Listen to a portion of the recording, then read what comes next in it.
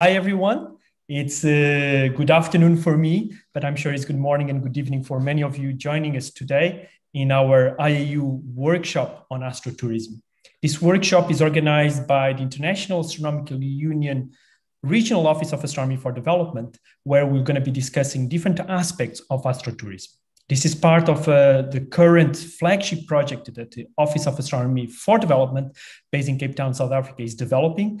And we just thought it would be a very good point to bring together different experiences, different case studies, and also different best practices of astrotourism from all around the world. We're going to have a series of talks, and we're going to have these talks without questions, and all will ask these questions only at the end.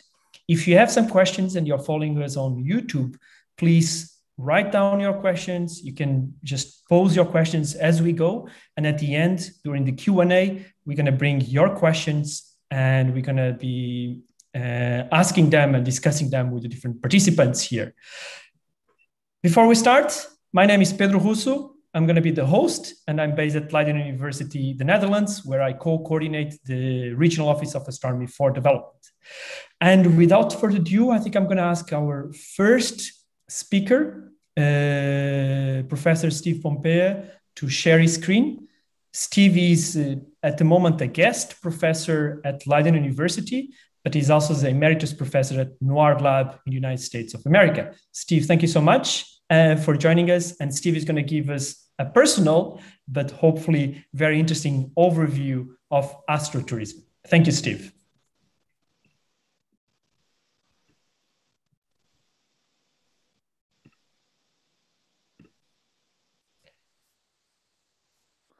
Thank you. I hope my screen is now visible to you. Just perfect, Steve. Okay, great. Well, I want to thank Pedro and Evina and Michelle and the other organizers for this great opportunity to share some ideas with you. I especially thank all of you who are participating from all across the world and your families as well. In some places, it'll be very late at night, and others well before sunrise, before the start of a very full day, I'm sure. I know many of you work long hours operating astronomical facilities and programs, and some of you have small businesses, so thank you for attending. My overview has a very simple summary. Dark sky astrotourism as our international field has great potential and some significant risks and opportunities. I'm very optimistic because I think we're very good at problem solving. Let me give you an example. Two astronomers a long time ago, one Scottish and another from the Netherlands, led a search from South Africa for stars closer than Alpha Centauri, the big star in the lower right on the left-hand picture. With the right understanding and approaches, they identified a nearby star we now call Proxima Centauri, which we think is the closest star to our solar system. If you are wondering where it is, it's a little tiny, I don't know if you can see my cursor, but this little star here, that's not it, but that actually represents this little star right here.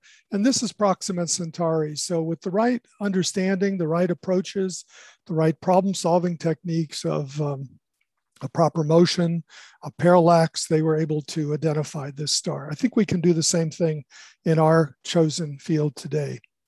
I feel very fortunate to have the right preparations for astrotourism from my work as a classroom teacher, planetarium and museum worker, research astronomer, space instrument developer, passionate amateur astronomer, and a person who ran a full-time consultancy in science education, that is, small business.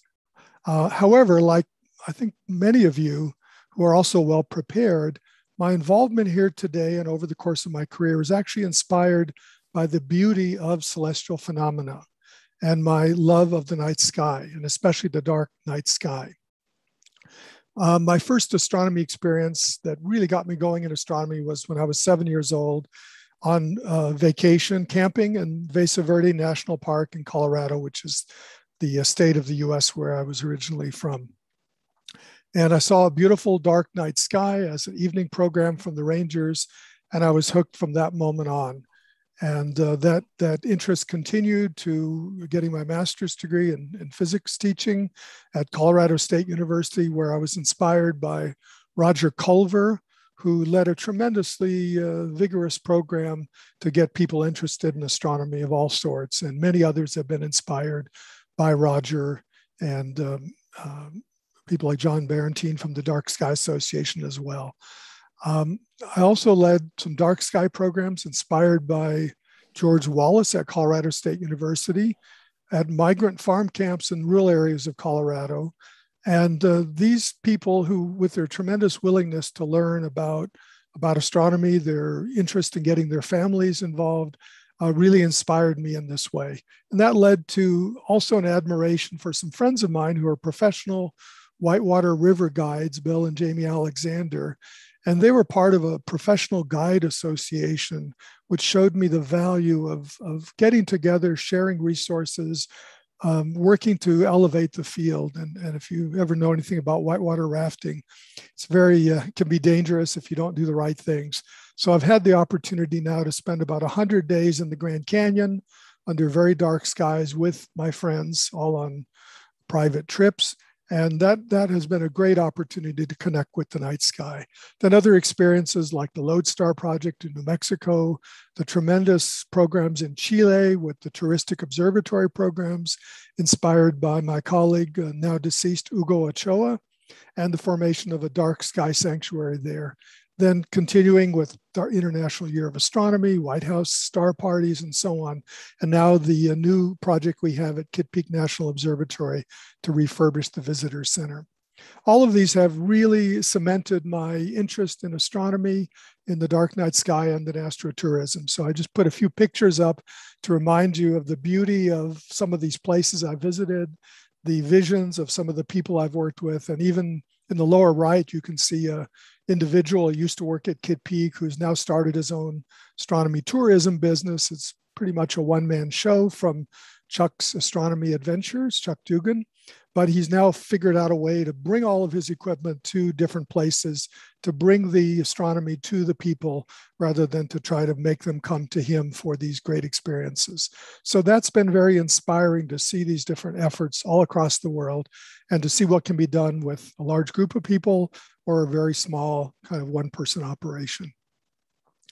So where is the niche that we're trying to find in our field of astrotourism? Well, first I want to just say that it's a very dynamic niche, whatever it is. And there are a lot of evolving norms in this field and the related subspecialties. We need to think about which of our programs, which of our facilities are part of cultural tourism or activity-based tourism, a broader category, or route tourism, such as in Chile, where you have the Route of the Stars, and other places as well. Rural tourism initiatives, nature tourism.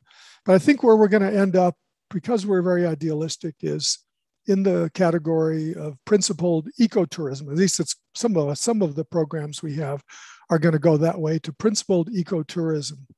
And I just wanted to remind you that this isn't like a new thing. This has been around for a long time. And my friend and colleague, George Wallace at Colorado State, who was a professor of what was originally called recreation resources and now is in the College of Natural Sciences, has been working in this area since he left the Peace Corps many years ago, started migrant education programs, and did many, many other things to protect places, to protect special places on the earth. So he has a 1991 paper on this topic. He has a 1995 address and some more papers on this topic. And the basic point he makes, which I think is something we have to keep in mind, is that the principled ecotourism is not always about just a checklist of things. Like, for example, in the lower right is the Eco Camp Patagonia, voted one of the best hotels in South America. I've never been there, but it looks fantastic. It's in a beautiful place. It uses these domes. It has solar panels, probably has composting toilets. The menu is probably using food that's from the area, and so on and so on. So they're doing a lot of things right, for sure. I don't know all of the details. But George would say, if he was here today, that he would say, well, it's about the ethics. It's about the communication. It's about working with the community. It's about the indigenous people. It's not always about the checklist of solar panels or low carbon footprint or this or that. That's all important, but there's more to it than that. So I just wanted to remind that we can build on the principled ecotourism efforts of others over the last 30 years. We have many exemplary astrotourism programs worldwide, and we're going to hear about a number of them today. And they are great models for us to think about. They fall into many different categories. Some are about sustainable socioeconomic benefits for communities or small astronomy businesses.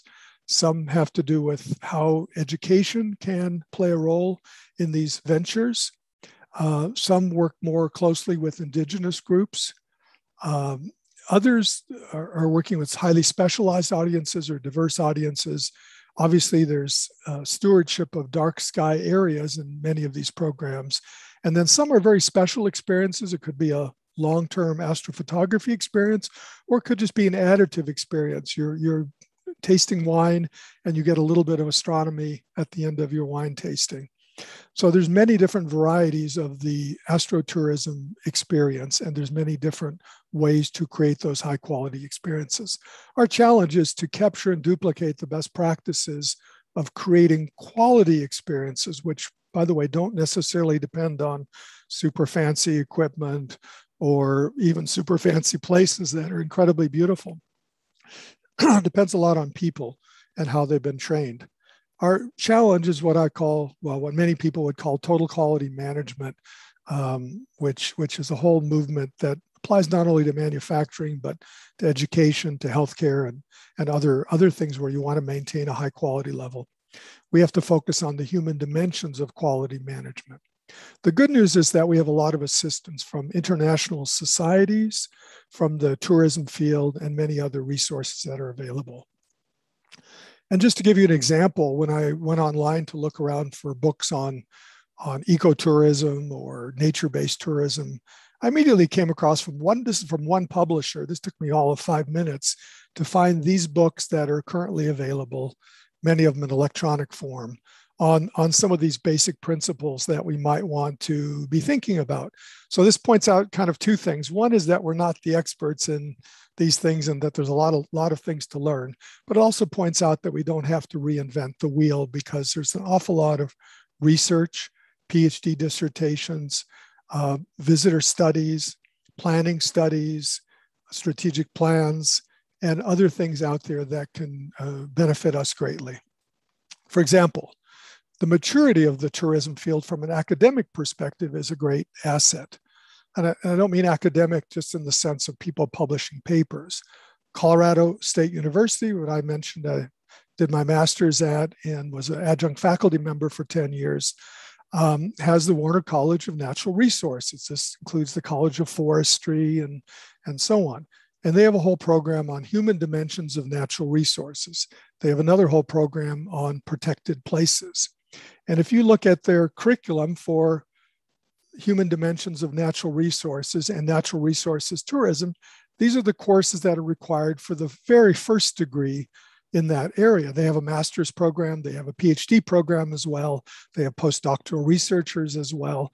But just for that one program on natural resources tourism, they have courses in a wide variety of different areas, including marketing, history, natural resources, ethics, business, global awareness, and so on and so on. If you look down the list of general courses, the basic courses that they take after the most general ones, the specific courses for that major, and their internships, the variety of internships, and then their advanced courses, you see what the field really has to offer to us and what those people who are trained with these bachelor's, master's, or PhDs in the field can also offer us in the long run. So I want to pursue now a little more specific aspect of what we can do to improve our field. So I want to do a little thought experiment for you. And that thought experiment is, suppose we've been charged with developing a strategy for the International Society for Astrotourism. Now, I don't think this society exists. Maybe some form of it exists now, but as far as I know, it doesn't. But let's say we're starting this, and we, the people on this call, are the founding members. We're quite diverse. So I've taken the liberty to provide a mission statement, which might take quite a long time to come up with. But suppose our mission is to encourage the worldwide expansion of these high quality astrotourism experiences. So what do? We would start off, of course, by having strategic planning meetings for this new field. And we try to get all the different organizations and people and other people who can help us along, maybe even a professional planner who can help us do some strategic planning in a sensible way. We could start with a very classic approach. There's what we call pestle analysis, which looks at sort of the longer term trends that are external typically to an organization. That's not so useful at the moment. Let's do what we call SWOT analysis, which is an honest assessment of strengths, weaknesses, opportunities, and threats. In other words, we want the big picture. We want to understand what we can do to grow, to make better products, to go to new markets, expand, and so on. So let's do a quick SWOT analysis. Now, again, these are things that should be done collectively, but I'm going to kind of speak for us. Okay, now I have a slight problem as my computer doesn't want to let me move on. Okay, there we go. So let's talk about strengths. What are the strengths of our people in the organizations? So again, we're highly diverse. We're talking about some big and some small organizations, individuals. So obviously these don't apply to everybody in every way, but bear with me for a moment. We have a great diversity. I just mentioned that. We have a great variety of professional backgrounds. We have a variety of scales. One thing we do share in common is a great passion and enthusiasm, our ability to problem solve. We're very committed to nature stewardship, many of us to changing the world. It's a very new field, so creative approaches are needed and appreciated in general, and we appreciate them. We have a commitment, we have a strong desire to share astronomy, we have an idealism. Very few of us are in this for the money. We also have life experiences of many people, many of whom are older or have second career people who brought in a lot of experience. And we certainly have an abundance of audacity and chutzpah. We like to just get out there and do something. Okay, that's great.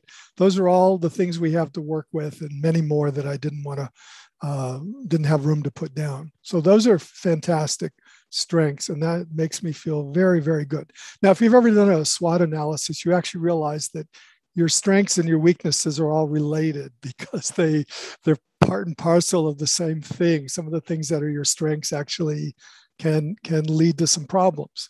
So a weakness, it's a less mature field. We can't always agree on what is the best practice or where the field's going. We have a diversity of opinions and values. Some people want to make money, some refuse to make any money. We all have probably a pretty limited background in tourism, but some of the people in our field are experts. Business is something that a lot of people in our field aren't really that interested in. Business details, oh, that can't be too hard. I'll leave that to somebody else. Marketing, oh, that's just communication, isn't it? No, it's a specialized area. Some parts of our field are driven by the money. They're small businesses. They have to make money or they're out of business. And often, I have to be honest about it, we suffer from the Dunning-Kruger effect of things we know very little about. We think we're pretty good at just because we're smart people. So hubris and arrogance. We underappreciate the role of money to actually make things done. We're so used to making it happen without money, we sometimes underappreciate the importance of money. And that creates some extra risk. We also rely on individuals who are passionate. And since many of our organizations are pretty young, we sometimes suffer from the founder syndrome, where strong personality or strong vision is there to push an organization along, but maybe there's a new vision needed. Maybe there's a new direction needed, but the founder is still there saying, let's go the old way. And finally, we're rather modest, I have to say, and timid towards fundraising and big projects. Okay, that's my assessment. You don't have to agree with me, but this is a great discussion at some point. What are the opportunities that we have?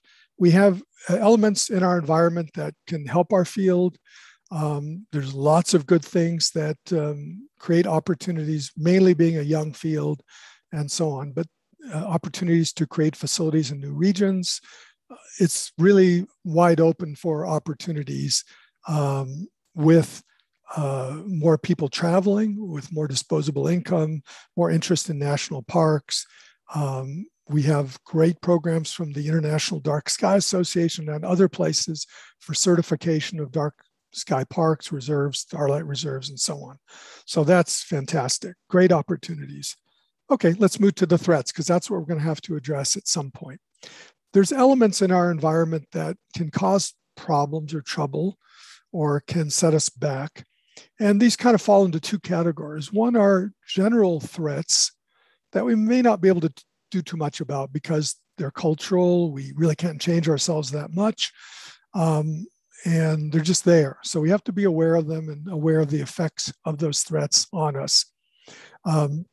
Tourism is on its back legs. Many touristic observatories and places are almost dead, especially in Chile. So that's a problem. There's competition, there's capital investment required. We don't seem to have a lot of that.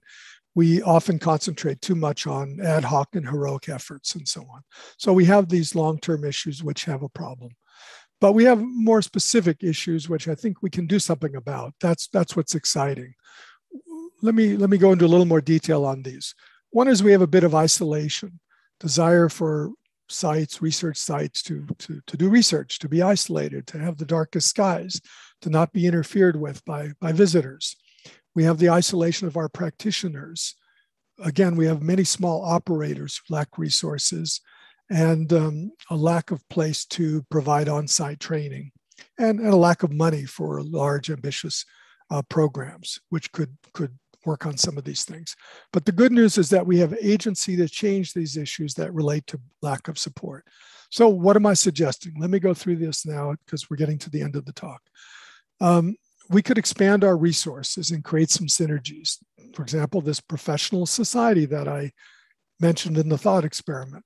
We could involve lots and lots of people from lots and lots of sides of our niche, and that can help all of us move together and move forwards in a concerted way. We can encourage the expansion of visitations, for example. So visitations are typically people-oriented. You have so many guides, you only allow visitors 1 day a week, and that creates a fact that you have a lot more demand to visit historical places, research observatories like Cerro Tololo or Kitt Peak, and we just can't serve those without scaling it up. So we could take a strong statement to scale these things up. Of course, it's going to cost some money. It's going to cost some more training efforts, but it isn't like we have to invent a new model or change things around tremendously. It's a pretty easy thing to do. We can focus on creating, improving professional resources, and we're going to hear more about that today as well.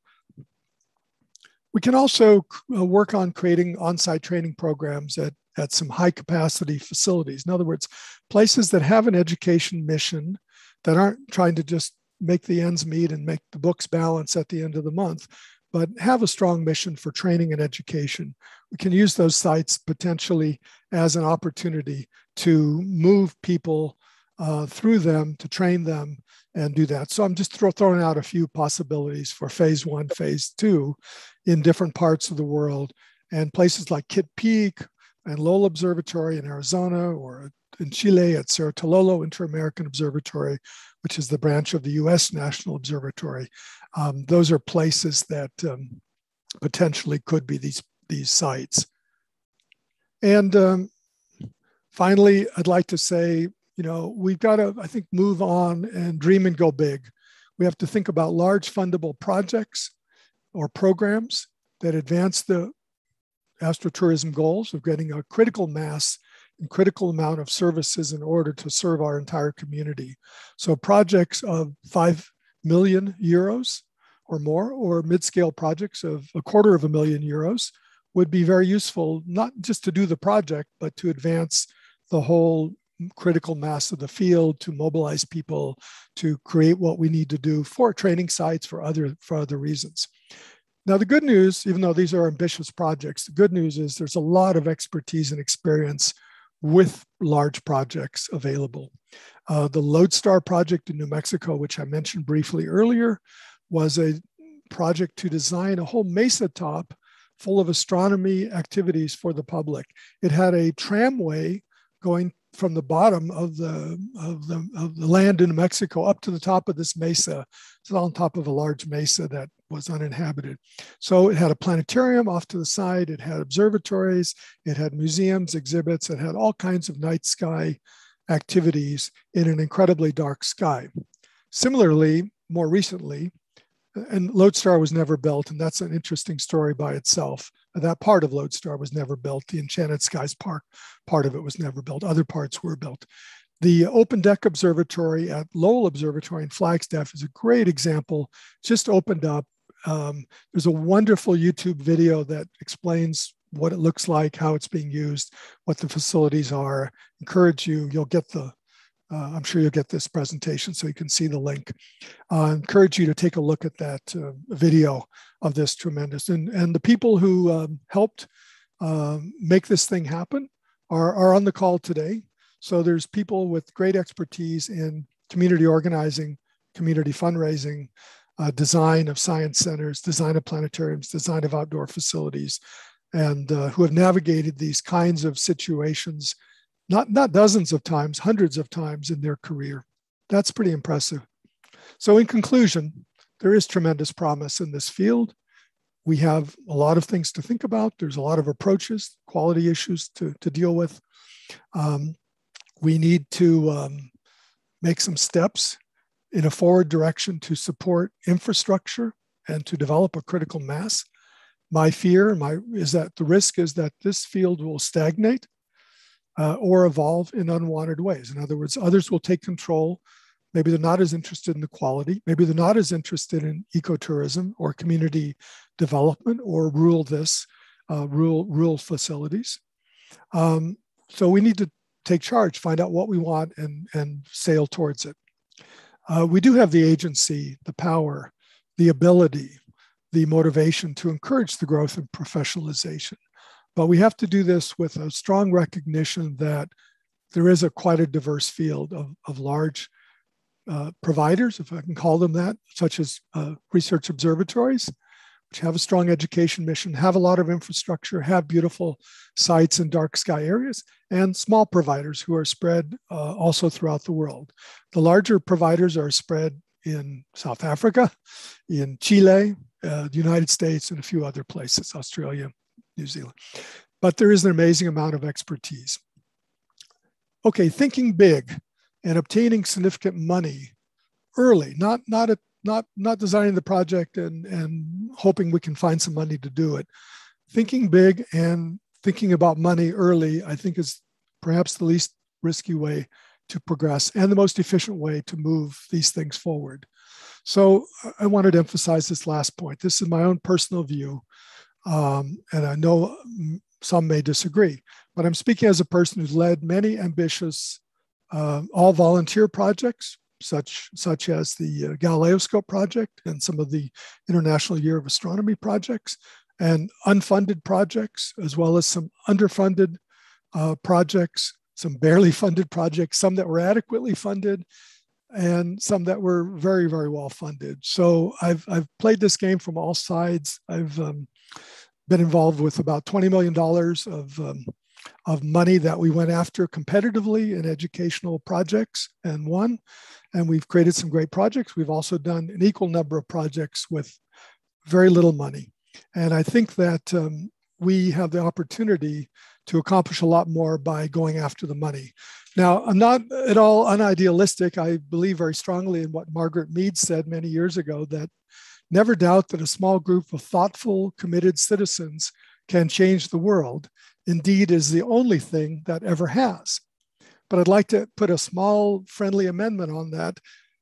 A small group of thoughtful, committed citizens with some resources can do even more. Thank you very much for your attention.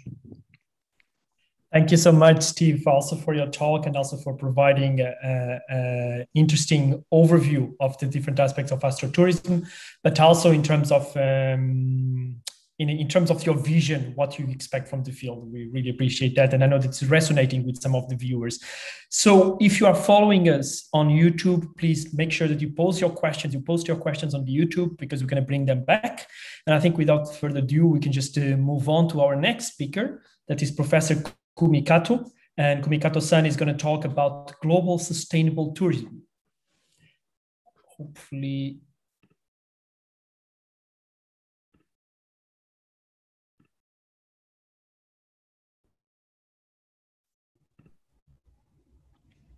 Kumi Kato, I think you have to turn on your camera and your microphone.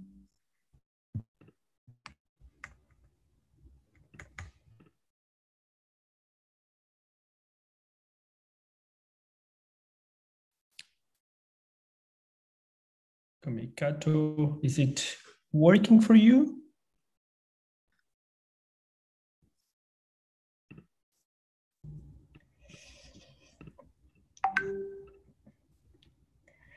Sorry, I seem to just lost the connection. No problem, but you are back. We can see you well. Yes, and you can see your slides. So feel free to initiate, to start your presentation.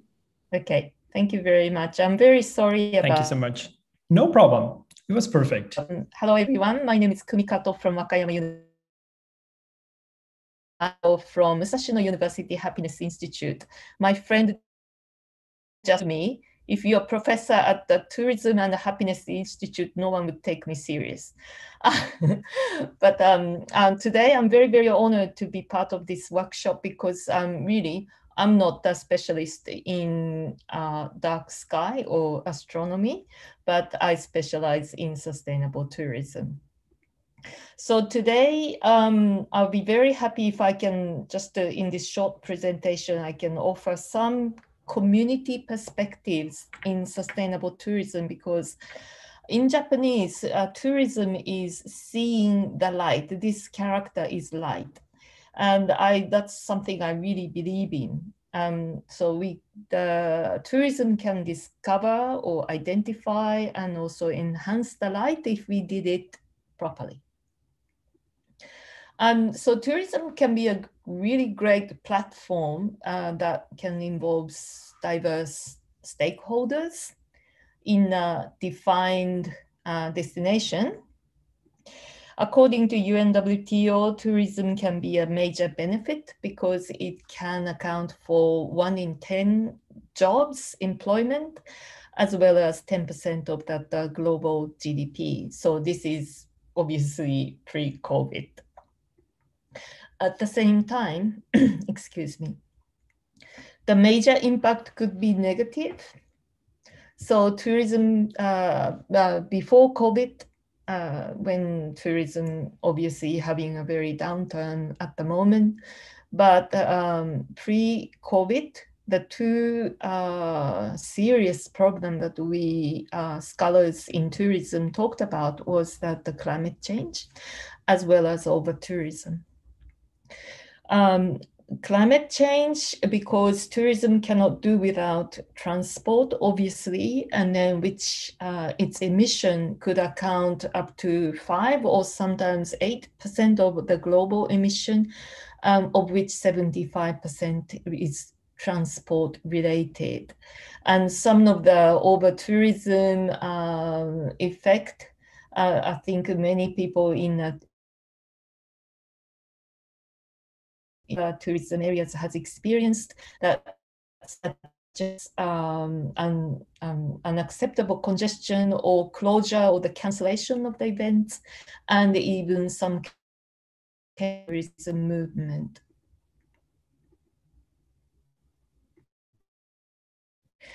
Obviously,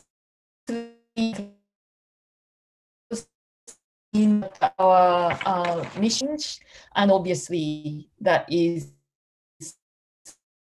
a very serious mission for tourism. So we need to reduce the tourism footprint in emission or energy use, or as well as food waste, obviously.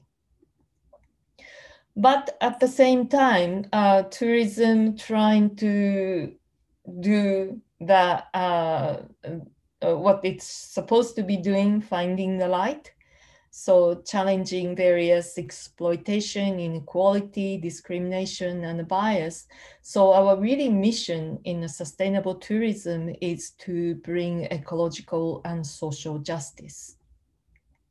That, along with this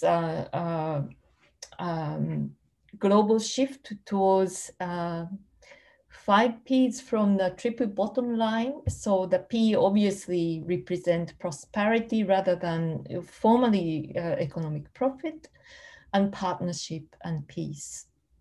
I have a privilege of working with many great communities, such as this one was that the sea community, diverse in Japan. Sorry, I'm going to skip that. And the community-based tourism initiatives this is Flores Island in Indonesia. This probably is one of the famous recent example in a community-based initiative in indigenous tourism, the closure of Uluru in Central Australia, where the community's sacred place, the Uluru, or in more popular term, Ayers Rock, that was closed for climbing as of 2019 October. Another very great example in the recent community initiatives, or this is national initiatives, but this is the pledge and vision put forward by the community. So this is tourists actually asked to sign the pledge when they actually arrive in the country. So similar approach has taken in New Zealand, like Tiaki Promise, and Tiaki is the Maori word in New Zealand, Maori term, care for the land, or the Iceland has taken a similar approach as well. Just in the last few minutes, I'd like to talk about in Australia. So this is my only dark sky related tourism experience. So that was related to the return of Hayabusa in 2010, which is after 7 years of journey, and Hayabusa returned to the Earth. That was Central Australia. So what we did, we obviously, we were research crew, but as well as that was our tourism experience. But what we did, it was we thought it was very important to acknowledge the traditional owners of the land. So in Australia, it is becoming a customary. So when you have any kind of events or gathering, we always acknowledge and pay respect to the indigenous community, the traditional owners of the land. So in this case, the region was called Umera, and then the traditional owners was Kokotha and Antakalinya people. So we went to pay respect this elder, Eileen Wingfield. And also we actually had a community engagement and schools, and then we talked about the traditional stories and of that place. So this is just, oops, I just want to play this video. So this is, oh, sorry. This doesn't work, sorry, maybe I have to come out once. Oh, sorry, it seems just froze and I'm not going to play. So this was the return, the moment of the return. And also what was very important for us that this was made at the end of, after our trip. So this was a pay respect and a gratitude to that traditional owners of the Umera region that was made by the Japanese JAXA. So this was my very short perspectives that giving value to the community perspectives in sustainable tourism. So thank you. That was my 10 minutes. Sorry that it was... No problem. We got your message loud and clear. Sorry, thank you so much. Bit unstable. No, sorry. No, Kumi-san, no worries. I think it worked well. And thank you so much for your insights and also your perspective. I think it was very interesting, and I think a lot of interesting aspects that we need to keep in consideration for astrotourism. So I'm going to ask Sonal to start her presentation, and I will introduce Sonal Agostra as our next speaker. And Sonal, please turn on your microphone and share your screen.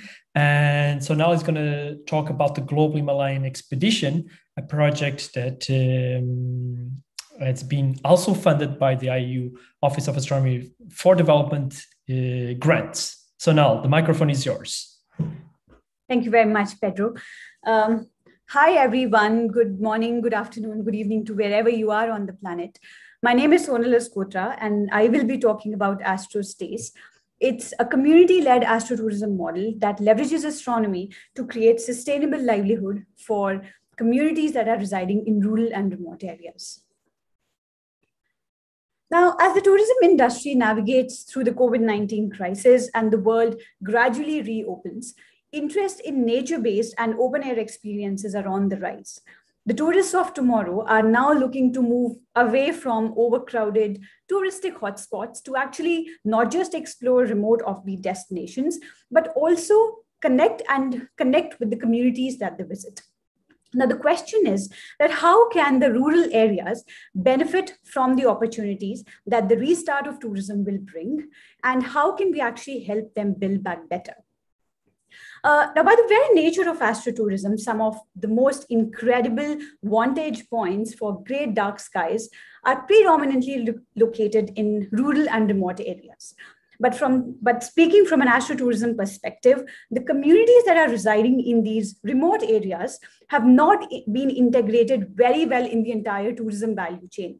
And that's one of the reasons that despite growing very strongly in the last couple of decades, astrotourism has not been able to bring the kind of socio-economic development that it could actually bring. So in 2018, we collaborated with the Office of Astronomy for Development to create a community-led astrotourism model called AstroStays, which was owned and operated completely by the communities. A bit of context about our organization, Global Himalayan Expedition. We work in the Indian part of Himalayas to provide clean energy access to remote communities. And we have till date, we've electrified almost 151 villages, impacted 67,000 lives, and offset almost at 500 tons of carbon dioxide. And we've always followed a very holistic development approach in the sense that in most of the community-based interventions, you cannot just parachute into an area, try to do an intervention with the community and move out. It has to follow a process where you engage with the community and bring them up to speed, get their buy-in, and then build on the layers and the models that you bring to make it more sustainable. So we start with solar electrification, move on to digital education, health access, and then finally in the areas that we work in Himalayas, because tourism is one of the major drivers of economy, we're also looking at creating these astro homestays. So like I said, we work in the Indian part of Himalayas. It's a long mountain range, and lack of electricity, education, and access to sustainable monetary incomes are some of the critical problems that the people residing in remote Himalayan communities face. But as we all know, it has rich culture and heritage, something that has attracted tourists from all over the world. And tourism in the last couple of decades has actually risen exponentially and has actually become the major GDP contributor for the Himalayan region. But one of the assets that we wanted to explore and build on were the clear night skies of Himalaya, something that was untapped, and we wanted to see how we could harness the potential for that. So, and this is our team. Like I always say, none of us are astronomers, all of us electrical engineers, and that's one of the reasons that we were able to see astrotourism through a different lens. So how did we start? I mean, I'll take you through a small case study of our implementation in Himalayas. No matter how clear or grand an idea is in your head for a community interpretation, intervention, you cannot just walk in with a big fat telescope into a community and say that we are here to create a new channel of revenue generation for you. It doesn't really work that way. So before we actually started working with the communities and started our training workshops with the people who actually wanted to implement this model, our team leaders on the ground actually visited almost 15 villages, talking to people, mobilizing them, and working with the communities very, very strongly to talk about the intervention and to also see what their expectations are if an intervention related to astrotourism is actually brought into the area. So you see a picture of one of our team leaders talking to the villagers in Man, where the astro stays have been set up, and you also see the Pangong Lake on the banks of which the astro stays are. And there have been mobilizations, focus group discussion, basically making your model strong enough so that you have a community buy-in, and when you actually move out of the area, it is sustainable enough that the community is able to maintain it.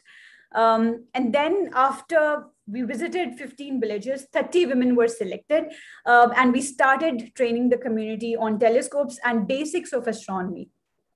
And the way we went about it was because the people that we worked with in the workshop came from a very diverse set of educational background, right from zero to elementary to even high school education. And we started engaging them with science by deconstructing astronomy and making it more relatable to them by their own cultural connection with the skies. And you see some of the sessions where there are people who are even differently challenged, and most of them were women who were actually running the homestays. It is also important that you equip your team members with latest gadgets and tools. So you see a picture of one of our team members in Astro stays using Stellarium.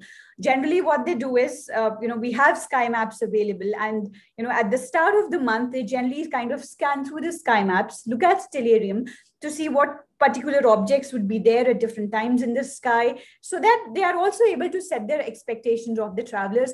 And if there's an overcast, etc., there are alternate solutions that are also available.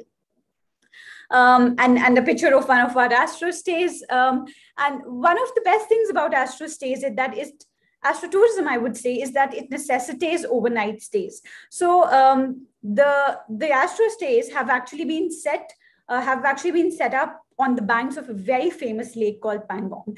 And people would actually travel from Leh, which is the capital of Ladakh, to generally make a day trip to Pangong and then come back. Now, because astro stays was set up, it necessitated that people actually stayed back. So there were two channels of revenue generation that started coming to the community. One was because of the accommodation, that people started staying back. And second was also because of the stargazing session. If people were even staying in some lodges or resorts nearby, and they knew that there are some stargazing sessions, they would also just walk in, and this would also help the community to earn an extra money. These are pictures of some of the astronomy sessions taking place in the villages. And the 5-member team, the team in Man consists of 5 women who actually run it, and you see one of them using the lasers. And they say that it cannot be sustainable if it is not accessible. So how do you really close the loop? I mean, you can create these brilliant hotspots of, touristic models in an area, but if people cannot visit there, travelers cannot actually come there, it really is of no use. So the whole point of creating astro stays was to bring the money directly into the communities. And once, they were set up, we started doing the market linkage, basically promoting astro stays on OTAs, platforms like booking.com, Airbnb, and other offline channels as well. For example, you have these visitor information centers in most major cities. And we started, publishing these small pamphlets and brochures about the astro stays so that people who were visiting the cities would come to know about them and visit the astro stays. Now, last year was very, very hard on the tourism industry. So what did we do? The money that was generated through the Astro stays was actually reinvested back into the community. They bought 10 solar heaters and 15 greenhouses was set up. Something that, so the money that was actually earned through these sessions actually helped to help the community during the COVID period. So you see, solar heaters being set up and greenhouses, which actually made the community quite self-sufficient during these very, very hard times. And this has been the impact so far. We set up in 2019 and we had almost like 4 to 5 months, a very short period to test the pilot and test the waters. And in those 4 or 5 months of implementation, we created 6 Astro stays, trained 30 women, and we had a revenue which was generated around $3,200. This was both through the accommodations as well as through all the stargazing sessions that was the community was conducting. And we link our Astro stays very, very strongly to the SDGs because you can only close the loop if you are actually monitoring and evaluating your model very well. So we have these parameters and the SDGs, which we follow very, very closely and keep monitoring as to see how we can improve things better. And now that the world is going digital, we are also trying to create an app, both for the travelers as well as for our communities back in Man. For the community specifically to broadcast any special celestial events or any special events of interests that they could actually talk about whenever these stargazing sessions are happening. And for the travelers, especially to kind of see where all these Astro stays are set up, what is it that they can expect in terms of cultural and community aspect, and what are the objects that they can expect to see when they are in a particular area. So the way forward looks very exciting as nature-based and regenerative tourism emerge very, very strongly from the very small success and our experiences that we have seen in the Himalayas. We do feel that there is huge potential for Astro stays, not just for rural communities, but also for communities in mountainous areas or for even that matter wildlife protection areas, which have access to great skies because of almost negligible light pollution. And we do believe that I think it's about time that we create this common ground between the two domains of astrotourism, of astronomy and tourism as well. So thank you very much. Really hope that you enjoyed this journey into Himalayas. Thank you, Sonal. I'm sure that also the followers on YouTube enjoyed a lot. There were some very nice comments, and also thank you so much for showing us some amazing ways of really improving the communities, local communities, remote communities throughout the tourism. I think your project is very inspiring. And I think also thank you so much for also helping so much organizing this workshop. But we're going to have some time for questions later on. So I'm going to invite Professor Hidehiko Agata to share his screen. Professor Agata is from the National Astronomical Observatory of Japan and is also the founder and the president of the board of the Sora Tourism Japan, the Astrotourism Society of Japan. Thank you, Agata-san, for joining us. Thank you, Pedro-san. So today I hope, hello everyone. I was at Tokyo, Japan, just now PM 9:30. So today I hope to talk about the Sora tourism. Sora tourism is Astrotourism Japan. Okay, so first question, why do we look at the stars? I think there are two contexts for the promotion of astrotourism. Okay, first, context of society. As already Professor Kumi Kato-san mentioned, astrotourism is an important SDGs matter. IAU. Our IAU strategic plan, including this astrotourism, contribute to the SDGs, especially economic growth, developing countries and local area of each country.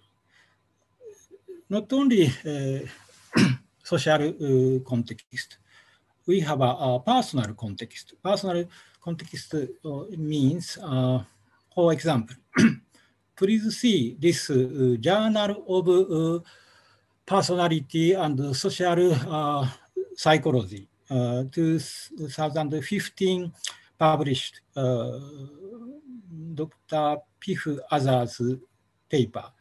Title is Are the Small Self and Pro-Social Behavior. This psychology field paper explain when we feel I hope to explain. Is a strong motivation rather than wonder. Or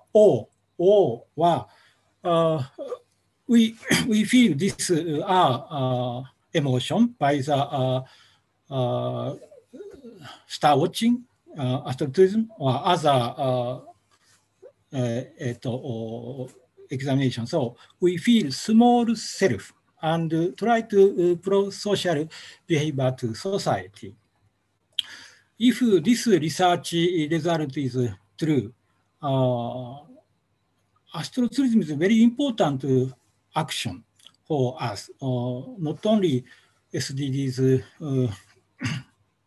success, but also personally. It's a very important occasion. And finally, both way, our Earth is a better world to through for these activities. I believe so. So, how shall we encourage astrotourism? I hope to explain case study in Japan. 2017, we established Sora Tourism Promotion Council. I am a director and work with JAXA astronauts and Japanese government tourism agency support our activities. By the way, what is the Sora? Sora means Sora is a Japanese language and word, and Sora and this figure show Sora including the sky, space, universe. Then Sora tourism including the astrotourism and space tourism. Okay, so our council activities is first is marketing research, second information dissemination to use a web or books others. So and tourism event, human resource development, consulting, and brand making. So our council members, three categories exist. First category is local government, Japan, or example, Nagano Prefecture, Tottori Prefecture, the small towns, village. So 21 regions already participate, especially local, very population field, nature with very beautiful mountainside. And second category is companies. Companies are not only travel agencies. ANA is a big travel agency, but Vixen is a telescope company, and Dentsu is a advertisement agency, and Oscar is a model and actress agency. Very a lot of field player participate for Solar Tourism Council. And finally, individual members personally can participate for star sommelier. We call that is star navigators. And 3 years, these 3 years supported by the government, Japan Tourism Agency, totally 3 years. It's a matching fund. Government support us the 0.2 million US dollar totally. Okay, so then we encourage our islands to all field or region, especially countryside, beautiful stargazing place. I hope to explain marketing research result. We hope to research the solar tourism Japan's market size. So use this panel system. We at random 1 million 10,000 persons select and they surveyed questionnaires. And second survey, we detail to understand their motivation and how to their hopings. So number of participate in solar tourism, this estimation, it is estimated that 8.5 million people already participate in solar tourism activities. Okay, and but this 8.5 million, including the go to the planetarium. Planetarium is 80%, including for this 8.5 million to 80%. And eclipse show is 53%, science museum visiting the 42%, and meteor shower observed is 32%. Participate the trip, astrotourism is 90%, 1.7 million already participate in Japanese people. So, okay, and our prospect, it is estimated about 40 million people are expected to participate in the solar tourism in the future. So planetarium is a big, huge number expected, but as this PowerPoint shows, in order of participation in trip to look at the starry skies, 36%.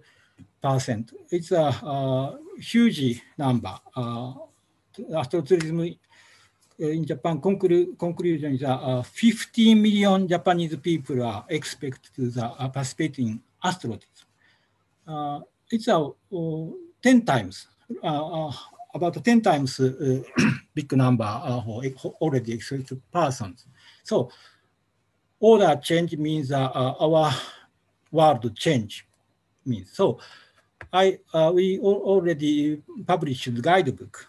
This guidebook is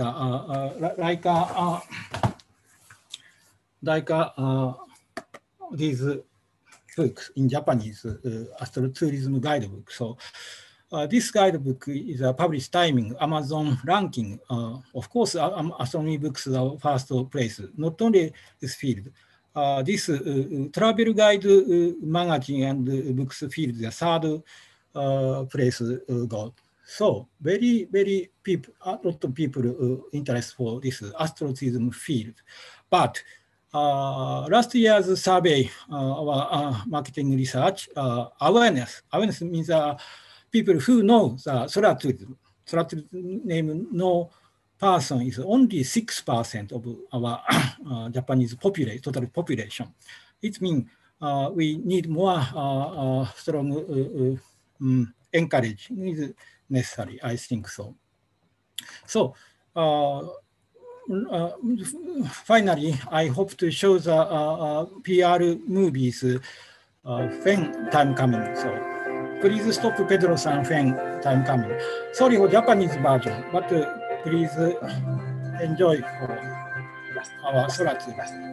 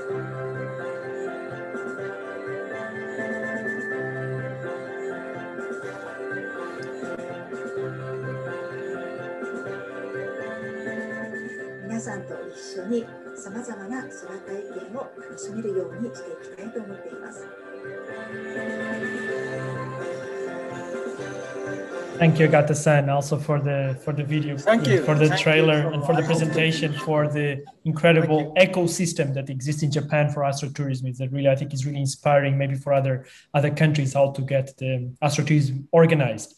And I'm sure they can learn a lot from your model. So I think I'm going to already ask our next speaker. It's going to be Hannah Dalgleish. She's going to talk about astrotourism, research and practice.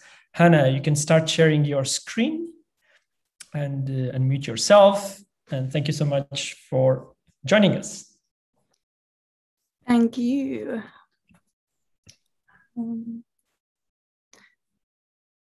Okay. So thank you, everyone, and it's really a great pleasure to be here.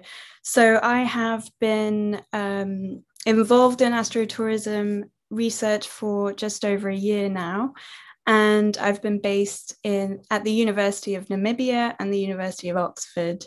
So here's going to be a summary of kind of the things that I've learned from doing a bit of research myself and the other research that I've come across in astrotourism.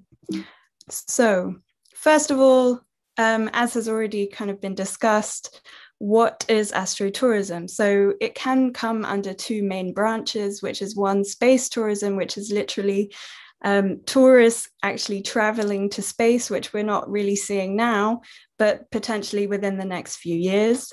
And the other being terrestrial astrotourism, so essentially astronomy related tourism taking place on the Earth.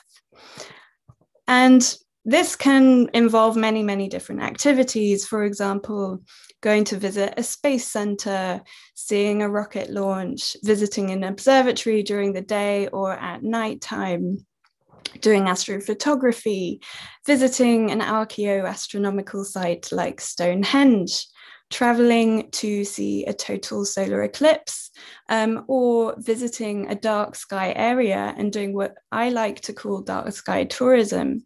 So some of the reasons why I like the terminology of dark sky tourism possibly more than astrotourism is because astrotourism is so broad and so vast, and it does involve so many different activities.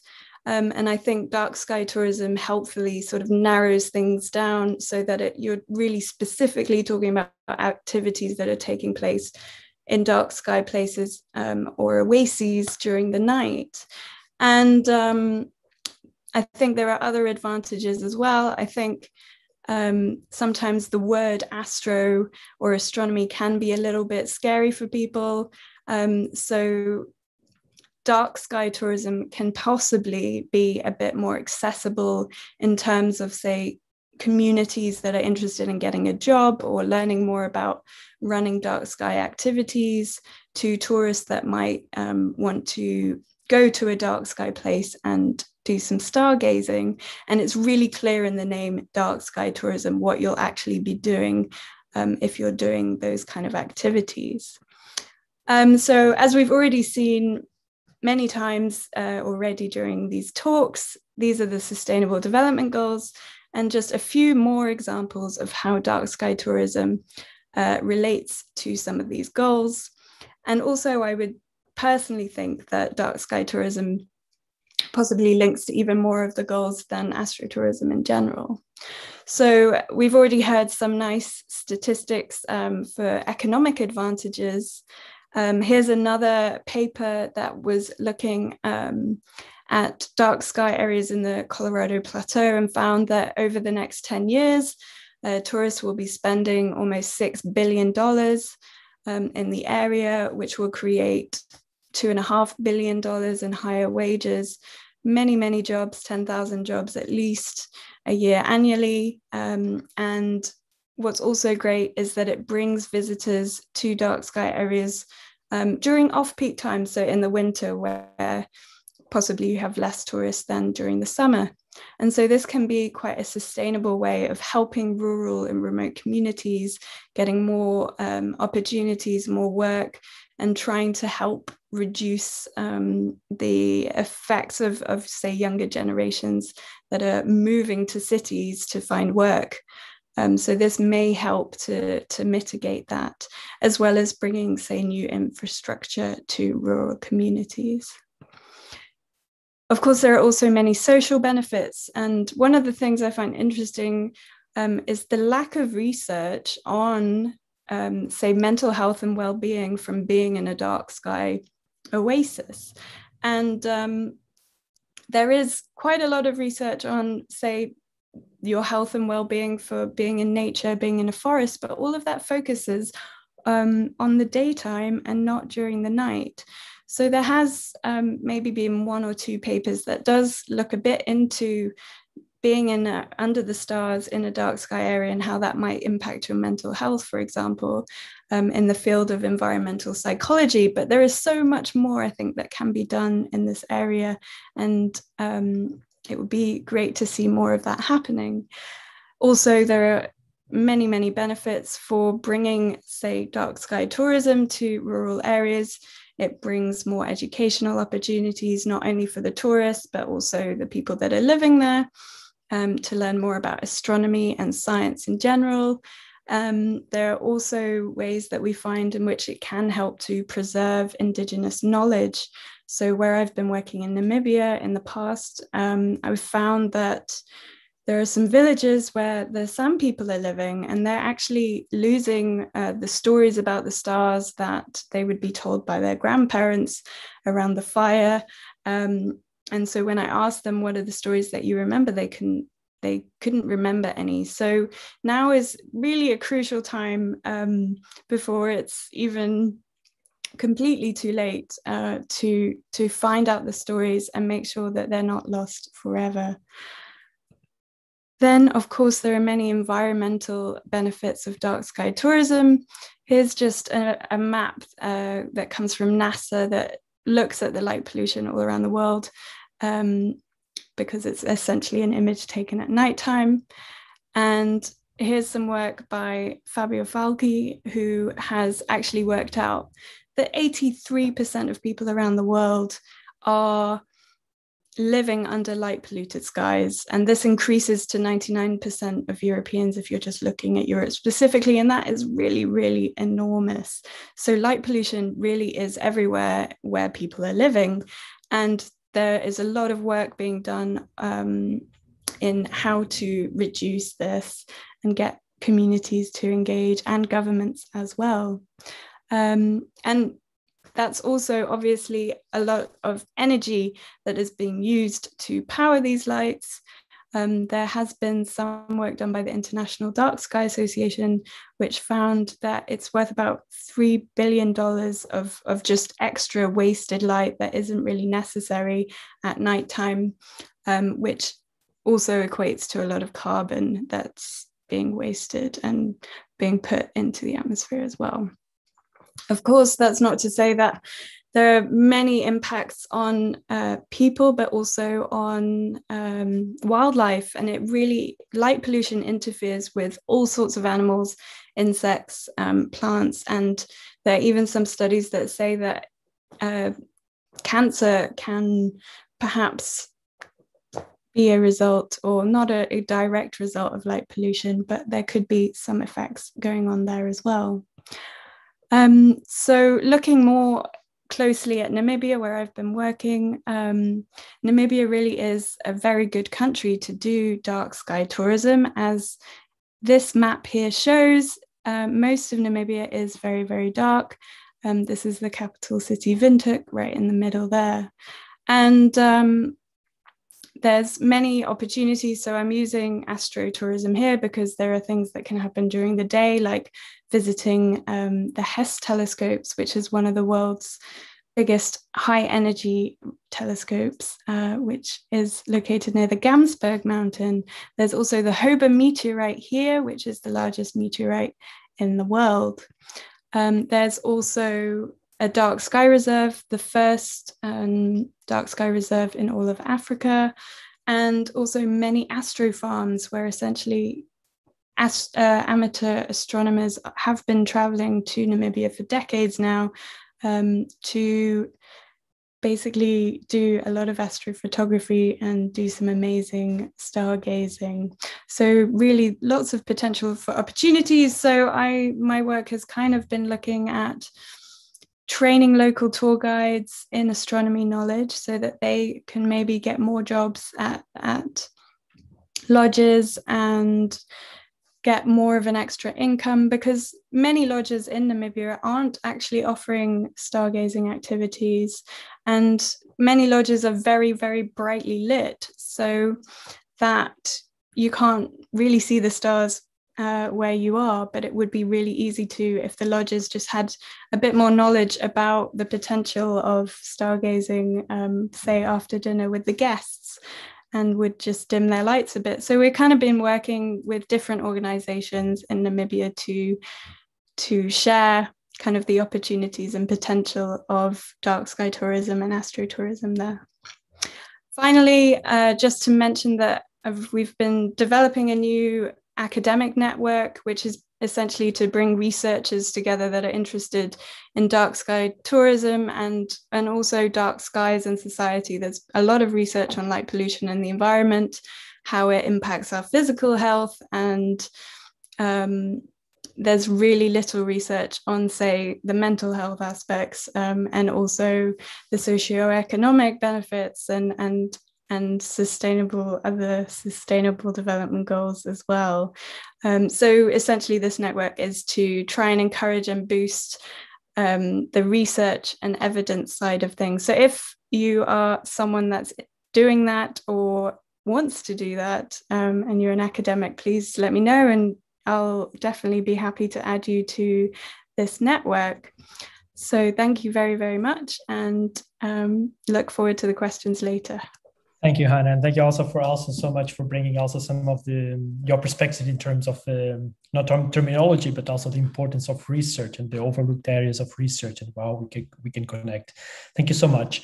So I think we are ready to move to the next speaker, and our next speaker is Apolónia Rodrigues, and she's going to talk about the Alqueva Dark Sky Reserve, the first Starlight Reserve. Apolónia, feel free to share your screen and unmute yourself.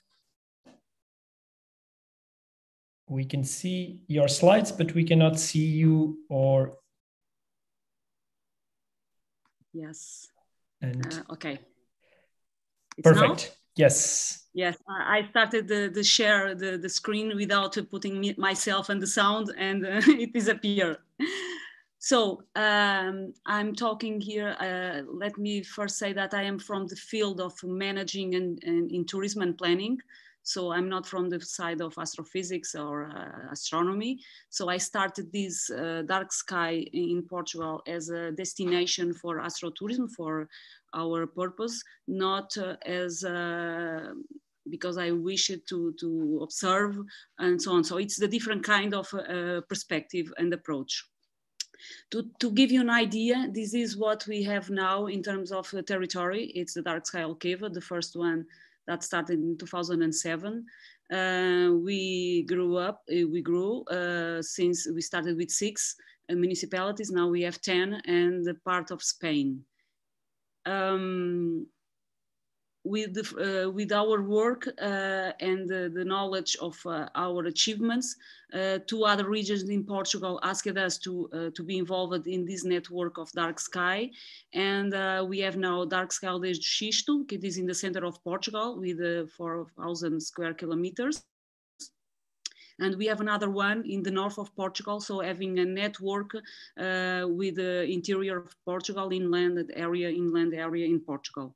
So we have another one, it's around a natural park, the only regional natural park we have in Portugal.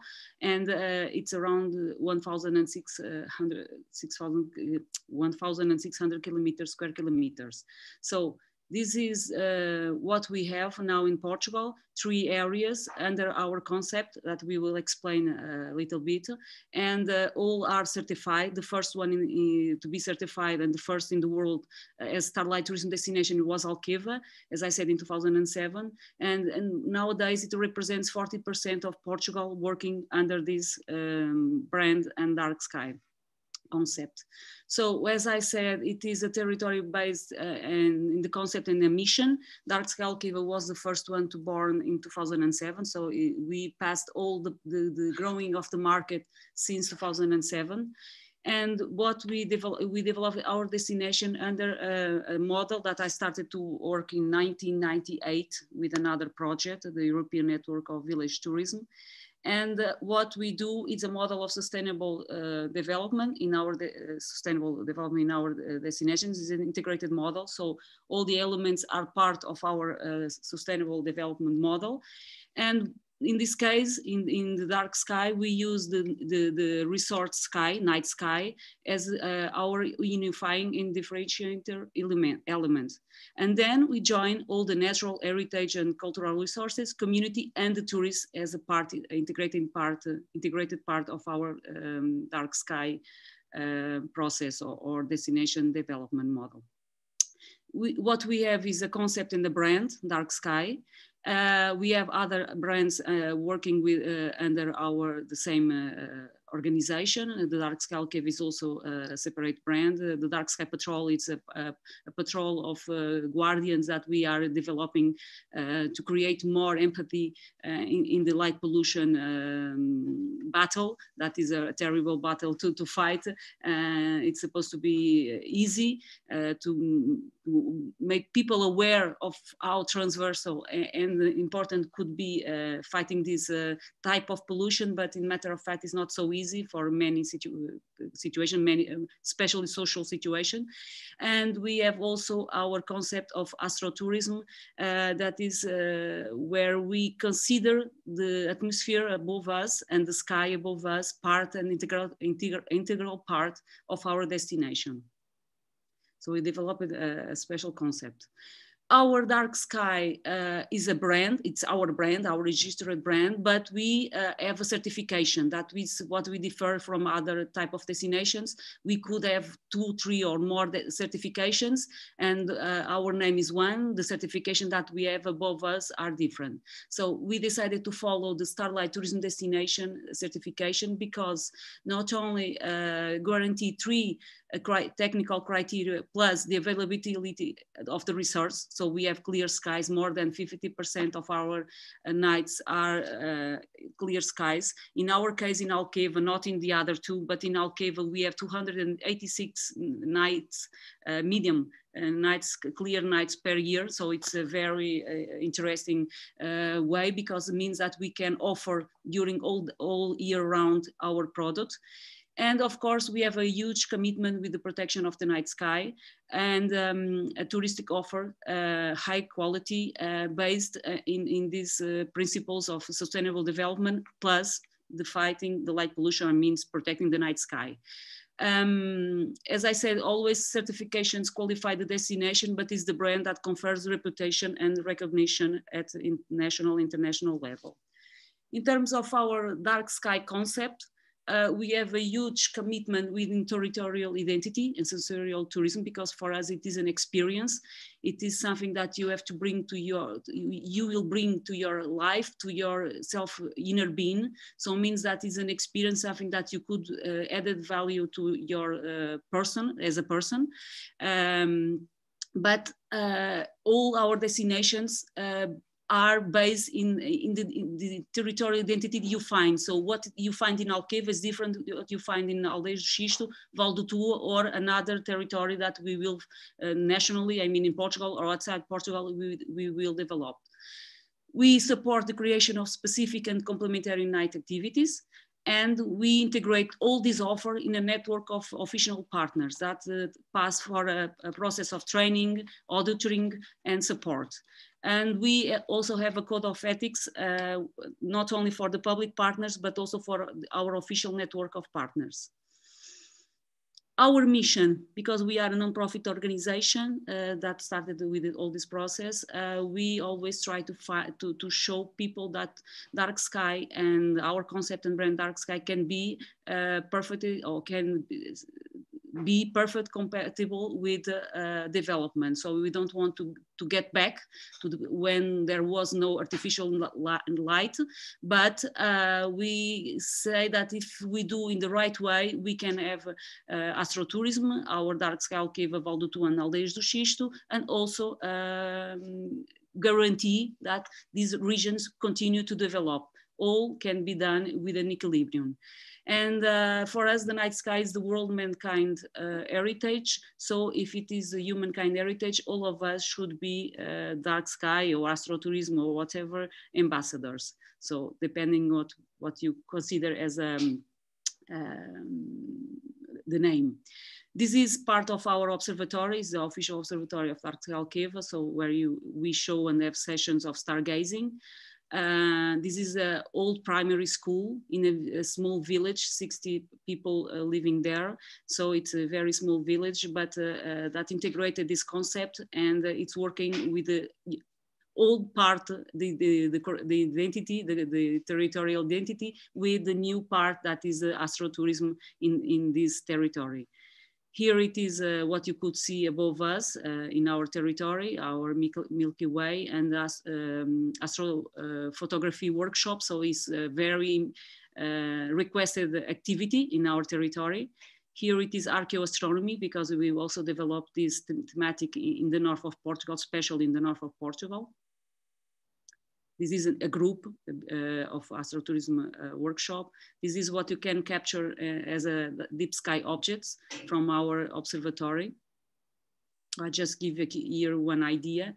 This is another part of territory with water and the Milky Way, so you can know what we have. Another object of deep sky means that the sky should be good to allow these captures. This is the type of landscape we have here in Alentejo. So you can, it's open, few people, few light pollution. So it's why we could start it immediately with a high quality of sky. And we are close to an international airport, close to all the facilities you can find. So you have accommodation, restaurants of all type, 5 stars, motels, whatever you can find in terms of accommodation, and all tourism activities and all other attractions, plus the dark sky on it. And for example, this is an event of Perseidas that you can do here. Bird watching at night. We have also developed this type of activities. The wine, of course, we are a wine region, so we do blind wine tasting, so at night. We work also, I'm not from the, I mean, I didn't develop my part of as expert in, I prefer the practical point of view, but also develop some research. So we are part of the working group WNWTO, Scientific Tourism and Astrotourism. So to develop more this thinking about what we could do and how sustainable development based in astrotourism can be good for this type of regions, rural regions, and also other organizations. We have also partnerships with other international organizations, and in this case with the Embassy of the United States in Portugal. So they bring us to this territory some astronauts or scientific experts from NASA, for example. And since 2013, we were awarded for many organizations for our work as a learning activity experience, as a tourist destination, or sustainable, our work in sustainability. So 2020, it was very good. We were in sustainability, green destinations, and other awards for the work we are doing, not only in astrotourism, but also mixing, using the resource night sky in implementing an integrated model that could bring and create a very good type of tourism that is high standard tourism, people that stay longer than the usual type of tourism, 2, 3, 4 nights. And they prefer to be in the regions that they are still more close what you expect from communities. So it's not tourism that is already prepared just for tourists. It's tourism that also can be consumed by the residents. So these people like this type of tourists that we are attracting now, they protect, they feel very interested to be in a protected area, not only for the night sky, but also in a more wider way. This is other, some other awards, and into 2021, we are still getting some different awards. Just to finalize, I want to show you some more pictures that you could take in our region and to see how beautiful is our Milky Way around all our area, 7,000 square kilometers. I also wanted to say that we have an astrotourism conference it passed so quickly that you couldn't have time to see it, but let's show here. The International Astrotourism Conference by Starlight, it will be in between 8 and 11 of September. And we also organized or created some years ago the Astrotourism Society. So it's dedicated to think over the astrotourism process and how you can develop this using under the concept of dark sky brand or other concepts or other brands.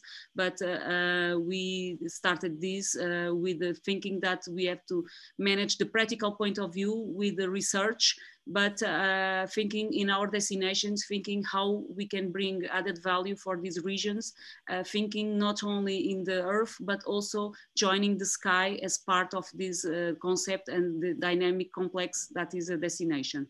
So thank you. I had few times, so I have to be quick, Pedro. Thank you, Apolónia. No worries, I appreciate. And also congratulations also on the amazing awards that you have been receiving over the last years. I think it's also recognized a bit of the work and somehow pioneering work that you have been doing in connecting tourism in a very broad way with astronomy and the dark skies.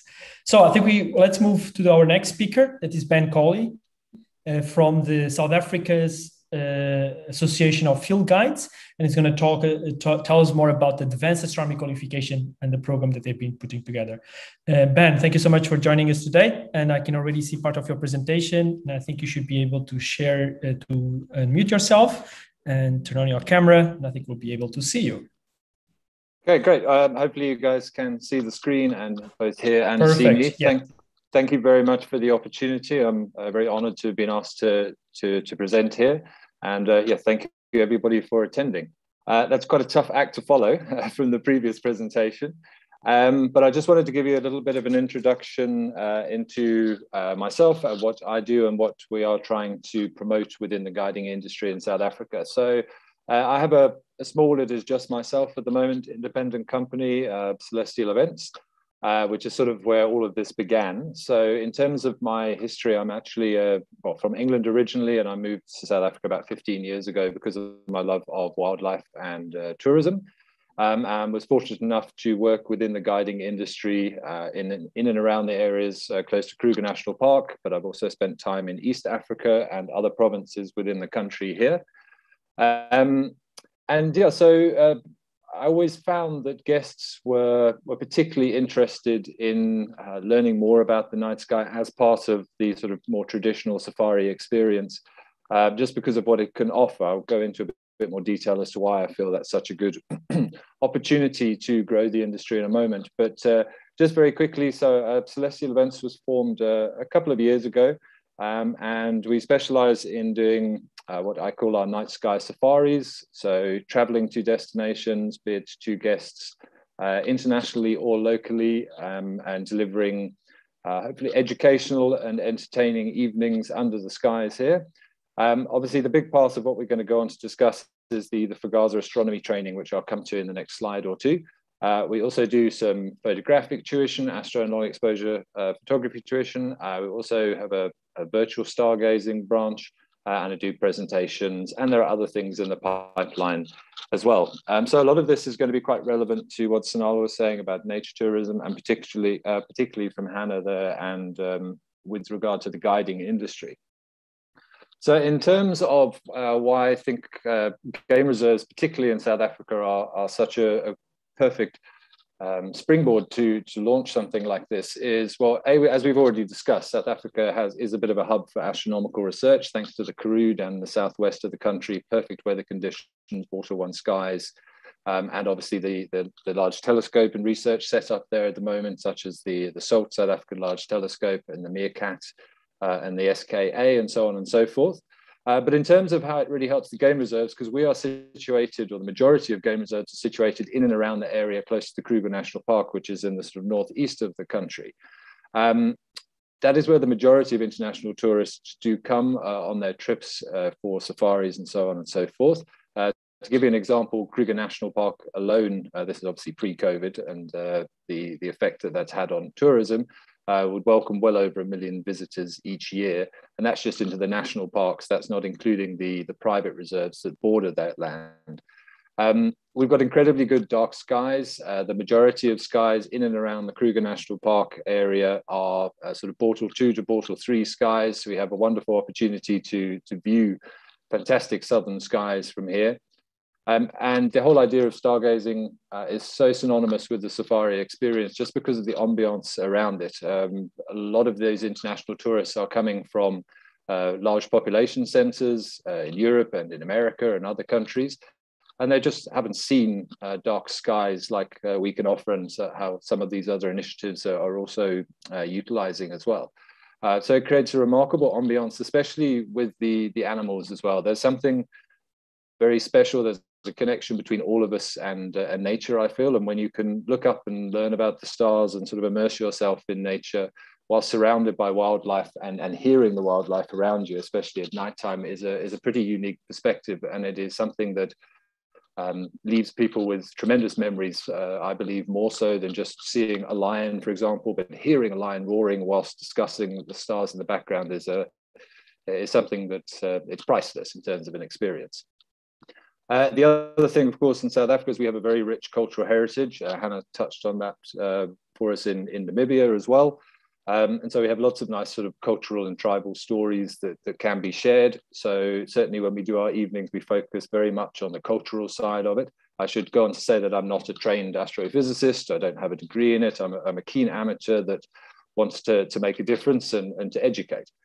And then finally, that sort of holistic experience, the whole idea of the reconnection of nature. When people come on safari, it's generally to spend more time amongst the animals and find themselves, to get away from the rat race. And there's no better way to do that than by staring up at beautiful, clear skies and imagining what other possibilities are out there. So let me get to the crux of this before I run out of time. So I'm here to represent FGASA, the Field Guide Association of South Africa. And they are the governing body of our industry, have been operating since the 1990s, or 1990, I should say. And their main crux of what they do is to regulate the safari industry and ensure that a high level of knowledge is passed on to all of the guests from the guides. As a guide, we are a sort of a translator of nature. You have to be a good communicator. And what FGASA has done is come in and tried to set a standard that is across the board to ensure that all tourists get the same experience. So as myself, as being a member of FGASA for many years, what I discovered whilst doing a lot of safaris out here is that there's a bit of a lack of knowledge in astronomy in general, and stargazing and navigating the night sky. It is part of the syllabus, but it is just one of many modules that have to be covered in order to get the qualifications. So I approached FGASA a few years ago and suggested that we could do a specialist astronomy syllabus and a manual and a qualification to try and encourage the growth of guides' abilities to translate the night sky for guests, with a particular emphasis on the environmental and the cultural aspects. And so that is what happened. And so we produced this. It took quite a long time to put together because I was sort of doing full-time work as well, but very proud of what it is there. It's the Astronomy FGASA Learner Manual, the Advanced Astronomy. Here it is in person. It's obviously going to be a bit too much to go through exactly what is in there, but in terms of what's covered, what I particularly wanted to do was try and have what I would consider a one-stop shop. As a guide, we get asked an awful lot of questions. Whilst we're out there, people are very inquisitive these days. So I wanted to put a little bit of everything in there. As I said, it's not too technical in terms of the science, because it's more important to be able to pass on that sort of basic knowledge to people and let them go on and explore the discipline more for themselves. So just very, very quickly, some of the chapters that are covered, a lot of it in terms of planning. So when the best time to do these evenings are in terms of moon phases and celestial events, how to use a telescope, how to use binoculars, a little bit of the history of it all, then a section on the astronomy in South Africa in terms of what's happening down in the Karoo and other research. Obviously then galaxies, quite in detail about star formation, because when you're going on to discuss deep sky objects such as star clusters and nebulae, you need to have a little bit of background knowledge. What I called celestial nomads, which are things like asteroids, meteorites, comets, and so on and so forth. Sun, the moon, and the planets, with particular emphasis on how They mirror the Earth or not so in terms of, say, the atmospherics and the weather conditions and the geology found on those other worlds. And then obviously the crux of it really is the constellations, and with particular emphasis on the mythology and deep sky objects which are visible to either the naked eye or binoculars. Some telescopic objects have been covered, but not many lodges have access to telescopes at the moment. So it was more important to be able to do sort of naked eye and binocular observations.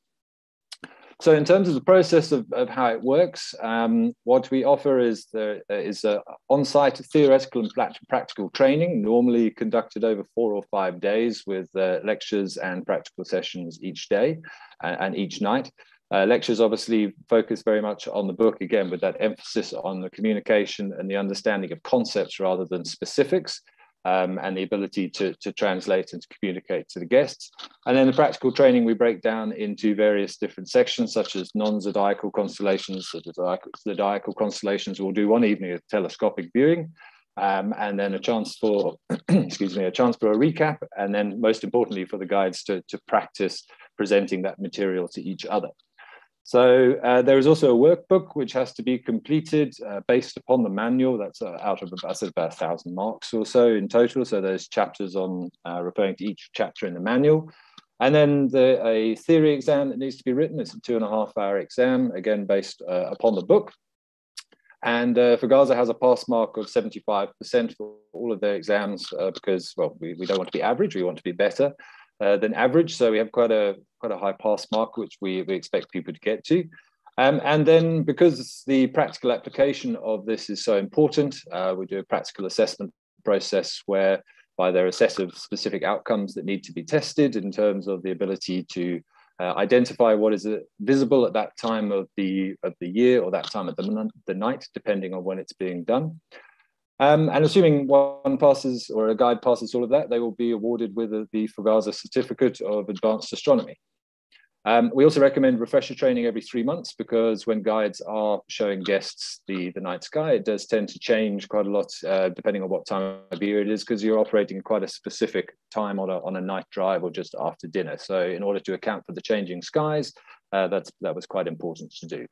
So in terms of how industry reach and how well it's been received, bearing in mind it's very embryonic at the moment, and the recent events over the last year and a half or so have made things rather tricky, certainly. But to date, we've conducted events and training in over 5 different provinces within South Africa, and some of the reserves that some of you may have heard of, the Sabi Sands, Timbabasi, Kasiri, Nambiti, Thornybush, Belgefontein, Manuleti, those are across various different provinces. It's a list of some of the main lodges that we've done training at, some of which we've been to multiple times because they've really embraced what they feel that the guides are getting from the experience. We're also working with some of the Fugaza training providers, so guides in the making are also now being given the opportunity to learn more about astronomy as part of their courses. We've got a couple of projects on the go. I'm actually in the next few days going up to one of the areas close to Kruger to do a presentation for some of the community guides, so guides who are not members of Fugaza itself, but are still qualified guides that want to learn more about the night sky and the cultural stories behind it. And we've even had inquiries from other Southern African countries and East African countries, as well as operating our own independent training courses for guides who maybe are not currently based in a lodge, because there have been a lot of retrenchments recently, so they can still have an opportunity to come and learn the syllabus and learn more about it. In terms of the photos here, this is the team from Londolozi Game Reserve on their airstrip doing a quick evening. This was a local event. Down here is the guides from a lodge called Makanyi, Simbambili in the Sabi Sands, and another local event just for a couple that we also do. So it's been very well received thus far. And in terms of the reception, as I said, I can't, oops, sorry, I went too far. I can't give you too much in terms of numbers at the moment, but the training that we have done has been very well received. You can see there's some testimonials I've had from some very influential people in the industry. I've just highlighted areas which I think were quite important. Things like, obviously, John Dixon, who's very well known, 40 years of experience of safari guide there, recommending future safari guides, also involved the training. And other things, just sort of words I like to pick out there, enhanced our guests' experience, The guys at Makani have even purchased their own telescope now on the back of the training. Totally unique experience and more than educational. Achieve our ultimate goal of a holistic safari experience, faster and easier to capture audience and clients' attention. And particularly this last one, more confident about my knowledge base. What we found is a lot of guides are interested in it, but it's quite a scary topic. And the guys just need a little bit of guidance to have the confidence to present to tourists. That's very important in terms of communication skills, the way in which it's being done. So other projects that we have sort of on the horizon, or the way that hopefully the qualification will grow in time, is actually registering the course directly with CASITA, which is the Culture, Art, Tourism, Hospitality and Sports Sector Education and Training Authority. So it's a bit of a mouthful, but they are the governing body of the tourism and hospitality industry, and sort of working with them slowly to be able to have the course as a standalone qualification so that anybody can theoretically have a recognized qualification within the discipline. There's a big push towards astrophotography courses at the moment, particularly again with the international tourism coming here for the safari industry. We have a lot of access to people who've got very nice camera equipment and are always looking to try their hand at a new skill.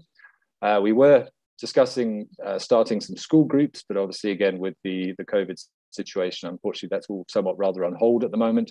Some astronomy tours, so to visit areas like the Karoo, and the research which is being conducted down there, and the community upliftment. As I said, in the next few days we're going to go and do some more of that locally, and obviously we have plans to do more of that in the future as things grow.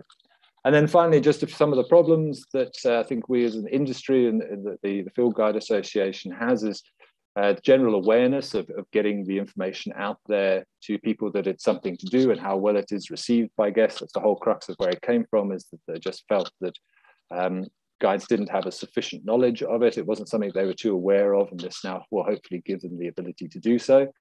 Hannah touched on it as well, the ability to find these cultural stories. Much of the African cultural stories is oral tradition. And they're becoming more and more difficult to find. And that's why it's very important, I think, for the guiding industry to be involved, because they work so closely with the local communities, with the local trackers and staff members and the local villages. We have a great opportunity to rekindle some of those stories and keep them alive.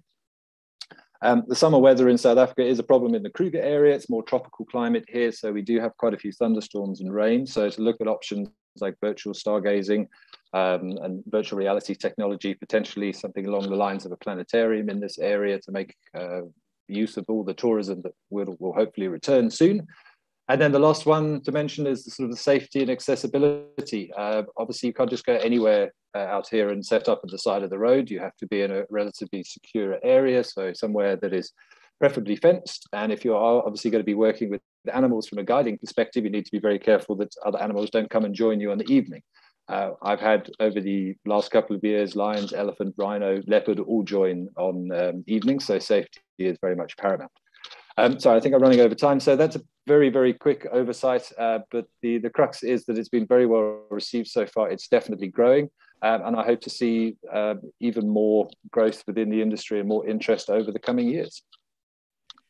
Thank you so much, Ben. And indeed, we are running a bit late, but sorry. I guess we also know it's also not your fault. I've been leaving everyone to speak a bit more because we have so much content and interesting stories to share. So I really appreciate that you're doing that. And thank you so much for the very comprehensive overview that you provided about the trainings and how do you do it and how complete they are. I think it was really, really, really inspiring also for others.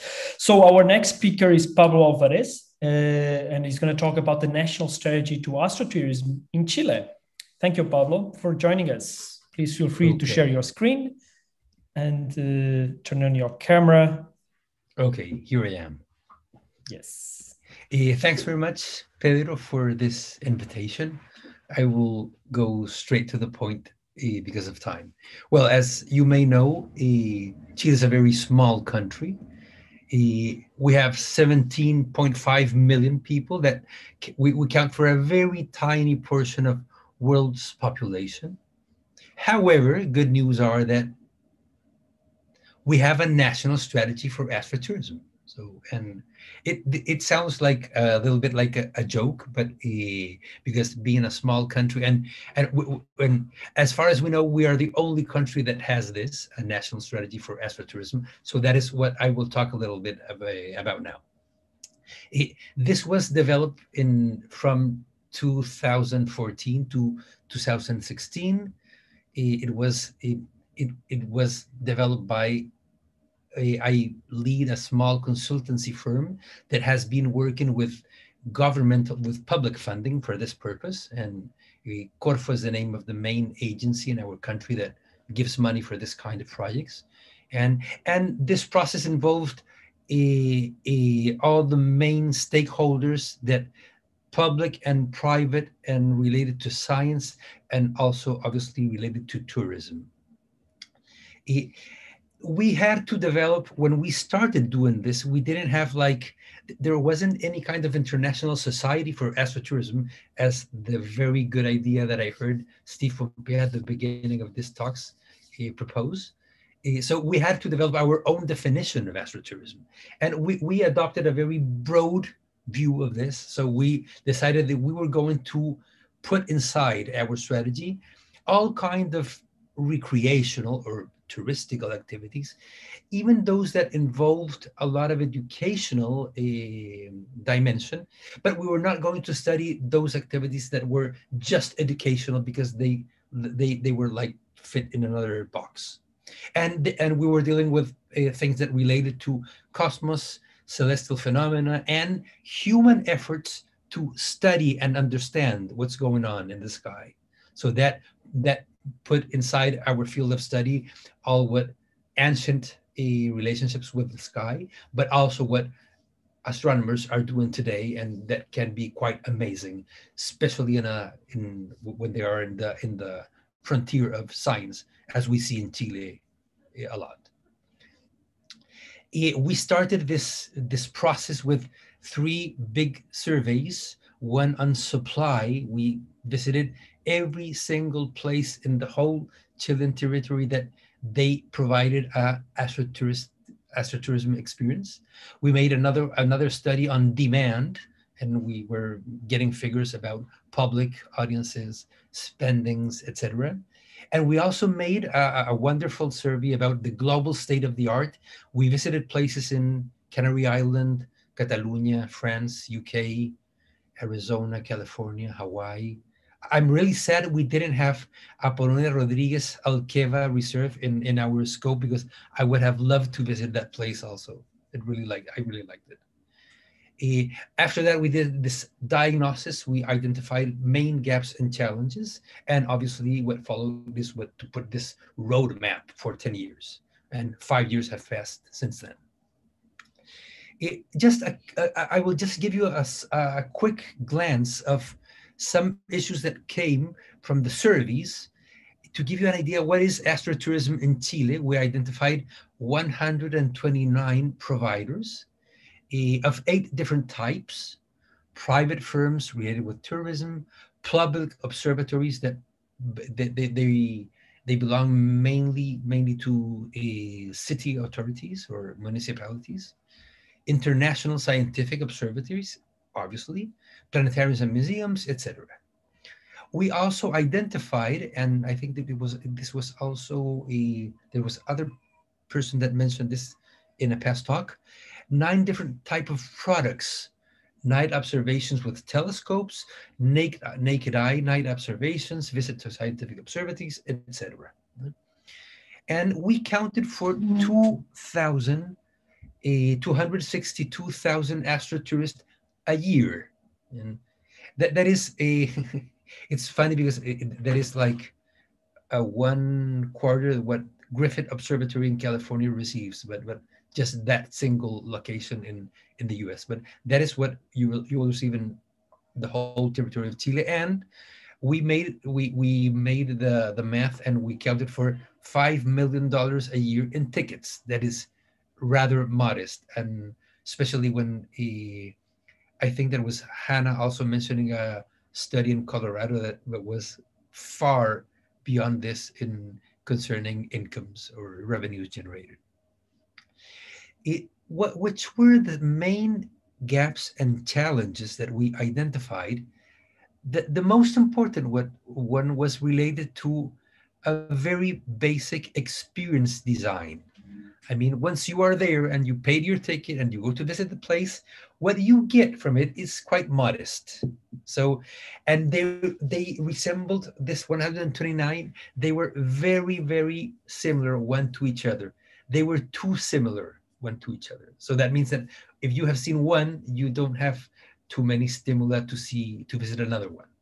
And in general terms, they did very low use of the natural and cultural environmental resources, all this cultural stories, even information about its natural surroundings. They were not being intensively used in their experience design. And another main gap that we identified was concerning guides. So that is what I found, that what Ben Coley was talking to was very interesting. And we have had a lot of that experience for the past 2 or 3 years in Chile also. And many of the guides, they really would benefit from some kind of astronomical training, and also from some of improving of their English skills or other language skills that are quite poor in Chile usually. The other main gap, it's a very important one in my opinion, is that I will show it this way. This is the biggest, we can argue about what I mean with that, but I don't have time for that, observatory on Earth. I don't know if you have known it personally or some have been there. This is ALMA in the northern part of Chile. This one is the most powerful optical observatory on Earth nowadays. It will pass to a second place in a couple of years, when another one that is 20 kilometers from this one will come into operations.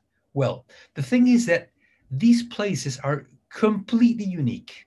So to visit that place is a lifetime experience, and they happen to be both in Chile. However, they only receive visitors 1 day per week. And if we count the total visitors of all scientific observatories in Chile, that we do have a lot of them, they are visited only by 5% of astrotourists in Chile. So this is a severely underused resource that we have in astrotourism in Chile. And it's a big challenge to change this. I can tell you a little more about what is going on in this discussion. What is our vision, the one that we developed at the national strategy? And I'm sorry to say for all people that are not Chileans in the audience, but we put as our vision that Chile will be considered the best astrotourism destination. I'm sorry, Portugal, I'm sorry, Namibia, in the world, due to the quality, diversity, and sustainability of the experiences it offers to its visitors. This is La Mano del Desierto. Is an amazing sculpture, a very big one that is in the middle of the desert, where people gather there to take photos of the night sky and whatever. I will tell you a brief idea about our main goals in this strategy, because it gives you some idea about which are the main challenges or gaps. I was talking about quality, and I said that poor experience design means poor quality. So we had some goals on quality levels. Another one's on guides, that for them to be better prepared, better trained. To have more diverse experience offers for tourists to choose. Considering positioning, we put our goal that astrotourism will be one of the 5 main activities carried out by foreign visitors. That means, like, well, wine and skiing are possibly the two better known, and nature and some nature tourism. Sustainability, that means to succeed in some effective dark skies protection. And there are a lot of things happening. There's a discussion of a new law these days going on here.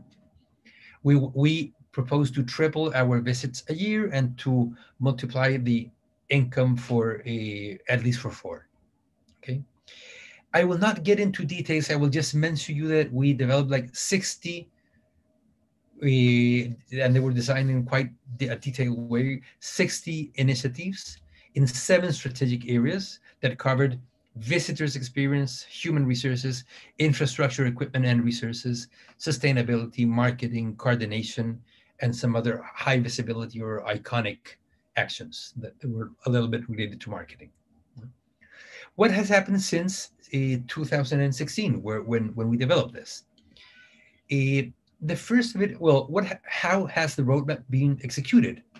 I must say that in concerning like its coordination or whom has taken responsibility of this plan, main responsibility has been assumed by regional governments. That's like a state government, in not our national government, mostly from Coquimbo, where Eva Robin Observatory is being built, La Silla, Tololo, Gemini South, etc.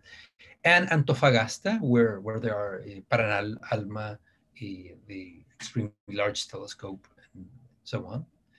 And very unfortunately, in my opinion, coordination at the national level has been abandoned. I mean, in theory, there is one person in charge of this at a governmental body, but they're really, and they say that they're not being followed. So this strategy is like regions are taking parts of it and they're trying to do their best and so on. Yeah. The main initiatives that has been executed or are being executed are related to experience design and guide training. That's good news. This, for instance, is some kind of experience design workshops that we have been conducting. My firm has also gotten engaged on this stuff. This is in San Pedro Atacama, but we have done, and that's a 4-month program for developing experience design with entrepreneurs, with small firms. We have done some others in the Coquimbo region also.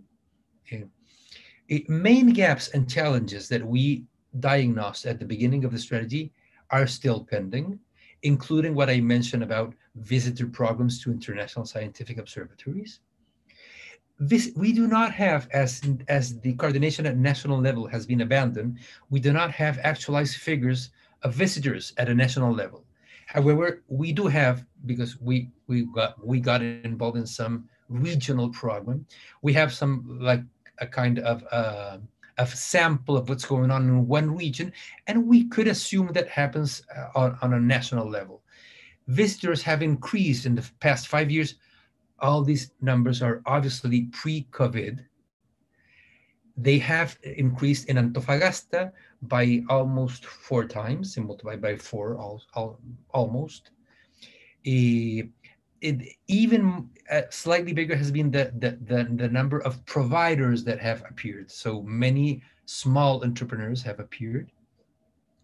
70% of providers are micro. They're very, very small companies, and they will classify as micro firms in our terms here, but that means 9 employees or less. But I would say that most of them has like 3 employees or less. So that means an extremely fragile system, and it's very modest.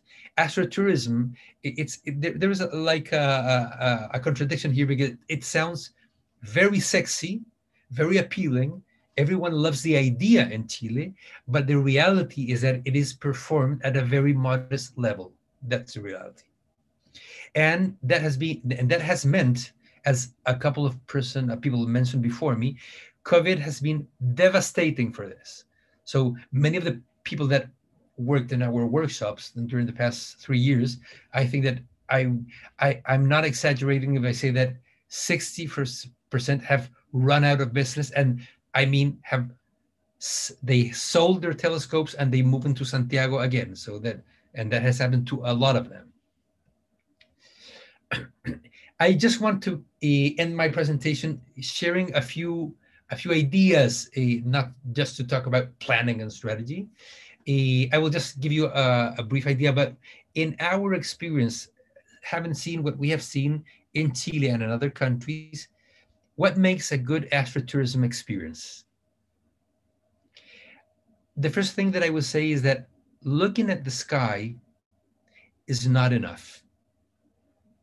And I'm sorry to say, but we have seen many times that if that's just the issue, there are a lot of people that will get a little bored after 10 minutes. And when you move your telescope and point to another star, okay, they will go there. But the third time, they will start to look around, what else are they going to do?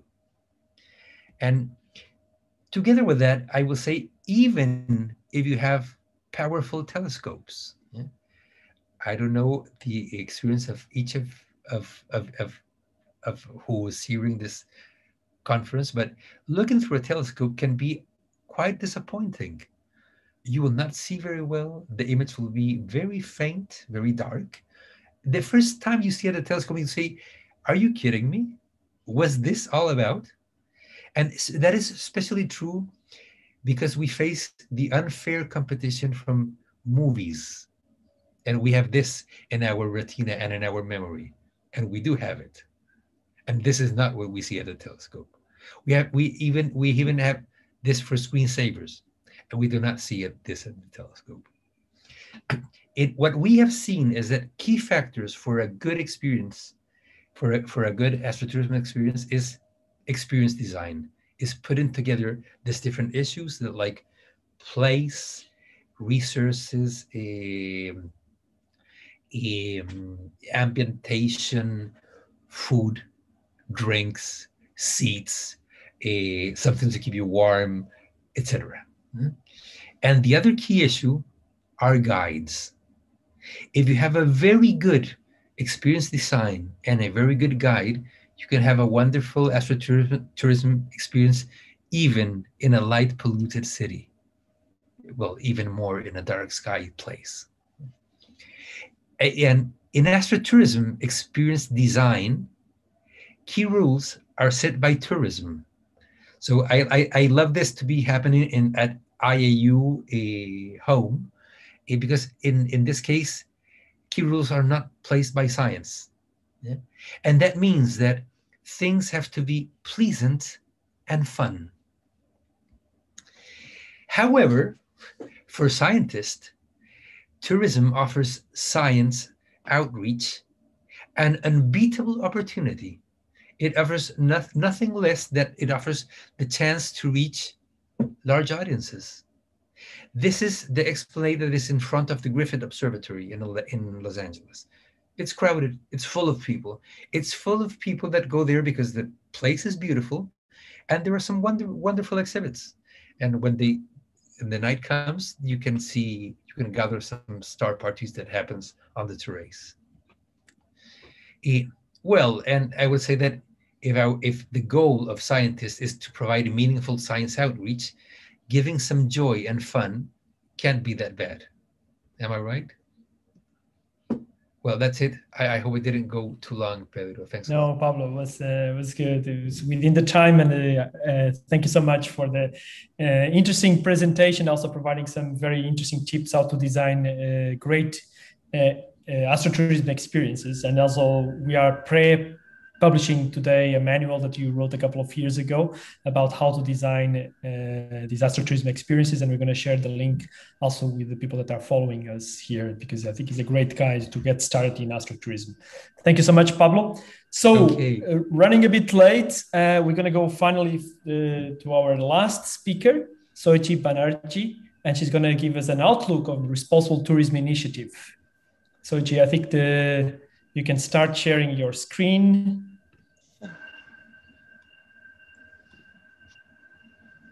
Are you there? Yeah. Yeah, just a minute. Perfect.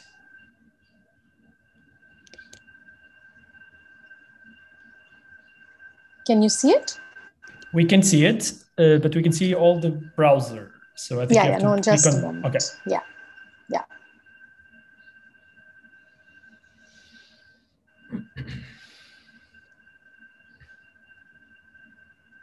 Perfect. Yeah. So thank you so much for inviting me here today. And I think IAU is doing an absolutely fabulous job of cross-pollinating ideas. So congratulations to all of you. We can't continue to work in silos and hope to bring any real change. And after hearing all of you today, I mean, if I needed any more convincing, I'm absolutely convinced. And thank you so much, Mr. Alvarez, for your wonderful presentation before me. Because I am a travel journalist and, I also a responsible tourism consultant. I work for an organization called Outlook Responsible Tourism Initiative here in India, and we are an affiliate member of the UN WTO. We support and celebrate tourism that is people-friendly and planet-friendly across India and South Asia. And I'm really here to share a few quick thoughts that I had on how I think in the post-vaccine world, nature, communities, and the night sky can create many, many more livelihoods, and how we can sustain those livelihoods by creating a wider audience for it, especially in a country like India where astrotourism or dark sky tourism or whatever you want to call it is still at a rather nascent stage.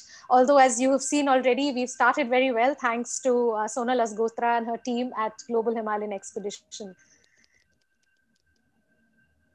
Now, the pandemic, has dominated our lives. It has dominated headlines. It has changed the way we perceive risks. And, over the last few years, last year and a half, all the trends and patterns that have emerged, just looking at those, it's also very clear that it has changed the way we travel. One of those many trends that I wanted to quickly pause on, because I've pinned my hopes on it, is what I think the kryptonite or the very catalyst for change that many of us in the tourism industry have been waiting for. And that is the thirst for nature and thirst for open, safe spaces.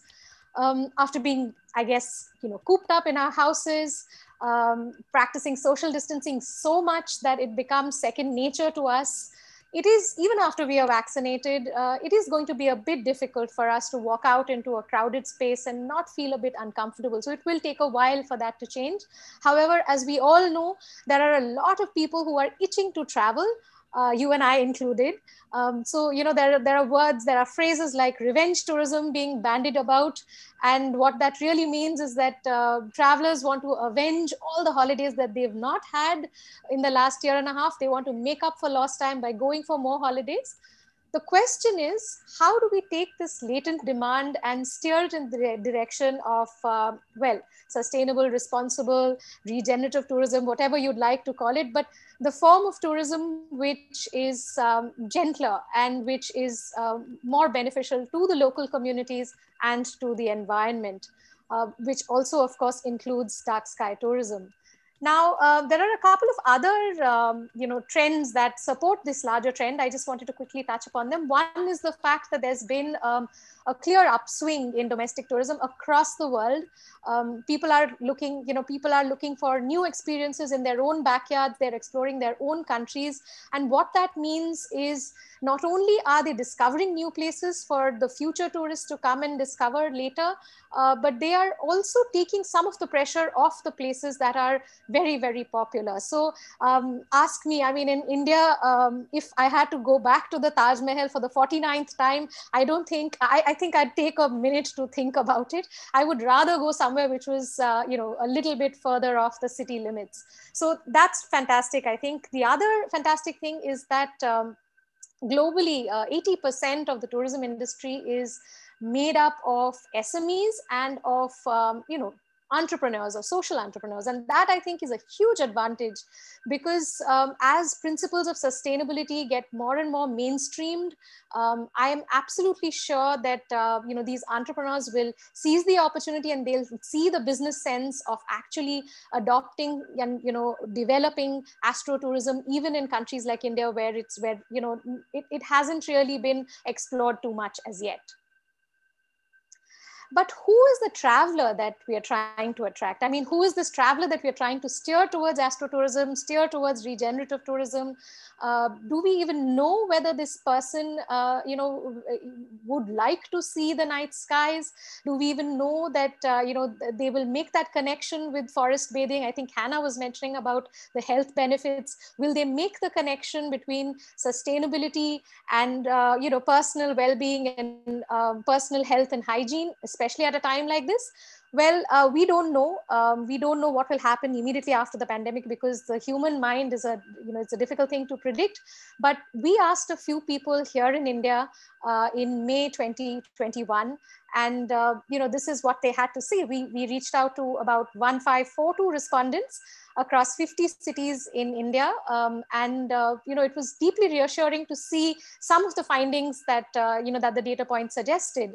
One of that, of course, was the fact that many people said, 88% to be exact, said that they were more aware of sustainability now than they were 10 years ago, which is a huge win for us, because it's really nascent. Even sustainability is only just hitting its stride in India. So I think it's fantastic that that the travelers are that the travelers claim that they are much more aware. It was also fantastic to see that a staggering 96% said that they prefer to go to a hotel, a homestay, or a B&B, or a travel operator that claims to be more responsible towards the environment and towards the locals, and that they were willing to pay a premium for it. So I think we've come a long way, and these data points indicate just that. They also said that when they take holidays, they go for a travel experience, they prefer it if they have the opportunity to go for a nature walk as well. And when they take their children or their families out for holidays, especially at a time like this, they are looking to expose them to newer experiences, to get closer to nature, and to to experience non-motorized activities. So, I mean, just give me a moment to pause here, because just this slide alone is enough to suggest that something like dark sky tourism, where communities are leading such initiatives, can be absolutely fantastic, even in a country like India, which has not seen very much of this so far. But we're talking about communities a lot. Others have also spoken before me about indigenous communities. But what do we mean when we say, we'd like to create alternative livelihoods, for these communities? We'd like to make them resilient. We'd like to ensure that, they have more opportunities. All of this is great, but who are these communities? Do we even know them? And my experience in the last few years has allowed me to be in touch with over 5,000 travel organizations, that many of whom work with communities. So I can tell you this much, that in our subcontinent, while there's greater expectation on the traveler to go local, there's also much more pressure on the communities to offer what they're calling authentic experiences. And that can be sometimes at odds with the community's own expectations, the community's own aspirations and hope, and their own individual, their own sense of, ideas of individual growth and individual freedom. So how do we address that? And I think, they, in this day and age when many of them have access to the internet, even in rural areas, many of them have access to phones, the televisions, even a motorbike, like the kind that you see in this slide right now. They all want to be at par with their, with their urban counterparts. They want to do exactly what they are doing. They want to be on social media, but they want to do it from the comfort of their own home, close to their families, in the rural setting that they've grown up in. And how can we provide it to them? I think that's where dark sky tourism, especially the ones which are going to work with communities, will come in, will step in. And especially for women, as we know, at least in our subcontinent, STEM subjects are not taught to them, certainly not at the elementary levels. So it would be fantastic if we can encourage that, to happen, and give them the possibility of leading better lives in the geographies that they are currently based in. Of course, all of this it's all quite in sync with the, the global roadmaps that organizations like the World Travel and Tourism Council or the UNWTO have been drawing up. And, I'm not going to pause too much on this, but effectively all they're saying is that tourism can pivot more powerfully from the pandemic and create more livelihoods once again, if we prioritize the health of the people and health of the natural world and link it all up with sustainability. And this again is something that we know very well, that tourism has a multiplier effect for local communities. So every time that we create one direct job in the tourism sector, whether it's through astrotourism or anything else, we are creating 3 jobs in all. And that's really vital, both in terms of arresting migration from rural communities to mega, from rural geographies to mega cities, and in terms of arresting cultural erosion, which again, many of you have touched upon. That's something that is, that until recently, nobody would talk about. And it's only now that we are reaching out to the elders in the community. We're, talking about oral histories and documenting that. And that would be fantastic if we can do that as well in the context of astronomy. I mean, Sonal just talked about the Himalayas. I mean, the Silk Route passed through that area. There is so much, that we can learn from them. So many stories that are waiting to be told.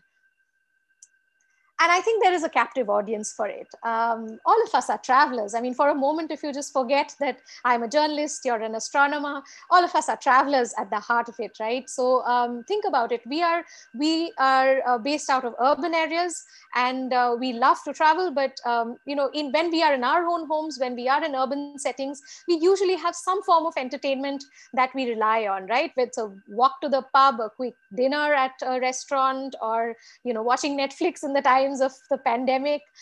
Really, I mean, whatever we do, we have some form of entertainment. So many of us, not everybody, but many of the people who are only beginning to discover, let's say, something like astrotourism, will want something to do. And, over the years, we've been trying to dissuade them from sitting around bonfires, because in many places like Ladakh, for instance, wood is scarce. And, we'd rather that they opted for other opportunities like walking safaris at night, the kind that Ben spoke of, or owl, nightjar, moth walks, which are guided. Or in India, very often, if you are lucky, you get invited to weddings. And of course, there are festivals and local fairs through the year. But even as I say that, I have to maybe tweak it a little bit to say that they are sporadic. I mean, there are festivals and fairs at different points in the year. But the night sky is there through the year, and I think that is a fantastic opportunity. There are many, many places in the subcontinent, for instance, which have low humidity. Places like the Thar Desert, the Ladakh, which is a cold desert. Then we have the rain shadow areas in Spiti and so on. There are many, many such places where astrotourism can be developed, and where we can work with local communities to ensure that we create ecosystems like the ones that DHE has created that are automated.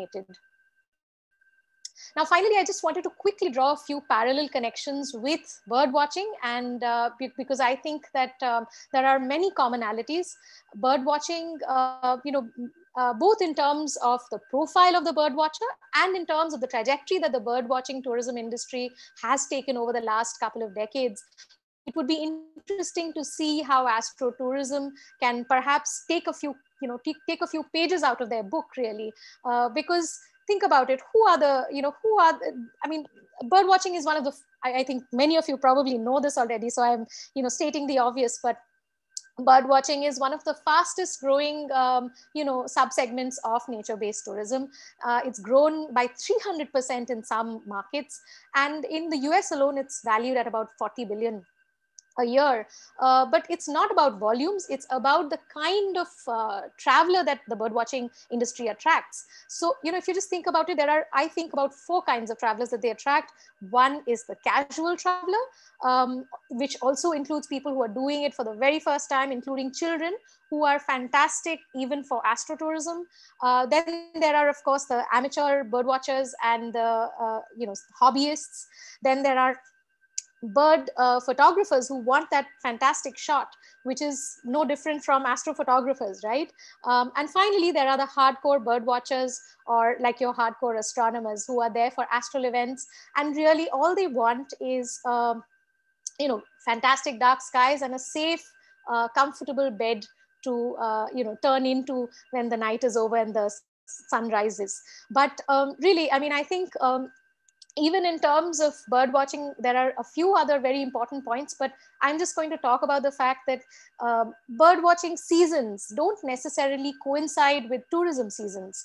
They sometimes in some geographies, you can watch birds all through the year. And in fact, that's true for most geographies. So I think that could be true for astrotourism as well. And if we can spread out, travelers through the year, I think it'll take a huge amount of pressure off really, really fragile ecosystems where astrotourism can be practiced to begin with, right? You can't go to a place where, these are all places that are already quite fragile. So yeah, I mean, that's all that I really wanted to say. I think we need all of you to help us out to marry the best that we have in community-based tourism with what we know about astronomy, and ensure that we can deliver a certain quality of experience to the traveler. Because, like I said, the first three travelers, whether it's the casual bird watcher or the casual astronomer, the hobbyist or the astrophotographer, these people may be easier to please in some cases if you figure out the logistics. But how do you please the astronomers who are there for really serious reasons? So we have to be able to please all of them, and I think that's where the future lies. So I'm really hoping all of you can help us, and thank you so much for listening. Thank you. Soichi, thank you so much for your presentation, also for bringing it together with a different perspective and also an interesting perspective from other fields. So, of course, as you all know, we are running a bit late. There was a lot of interesting discussion happening on YouTube, a lot of interesting feedback. At the time, we had more than 200 people following us, which is really interesting. So what we're going to do, we're going to send an email to everyone that registered at this event. We're going to try to share as many presentations as possible, depending on how the speakers will be available or not to share the presentations. We're going to collect a bunch of links that we have, so everyone can actually be informed and involved with the future activities. As you know, astrotourism, and especially astrotourism for social economical development of local communities, is one of the flagship projects of the IAU Office of Astronomy for Development, and we're going to also ask you to then register on a mailing list so you can be more informed about the ongoing activities.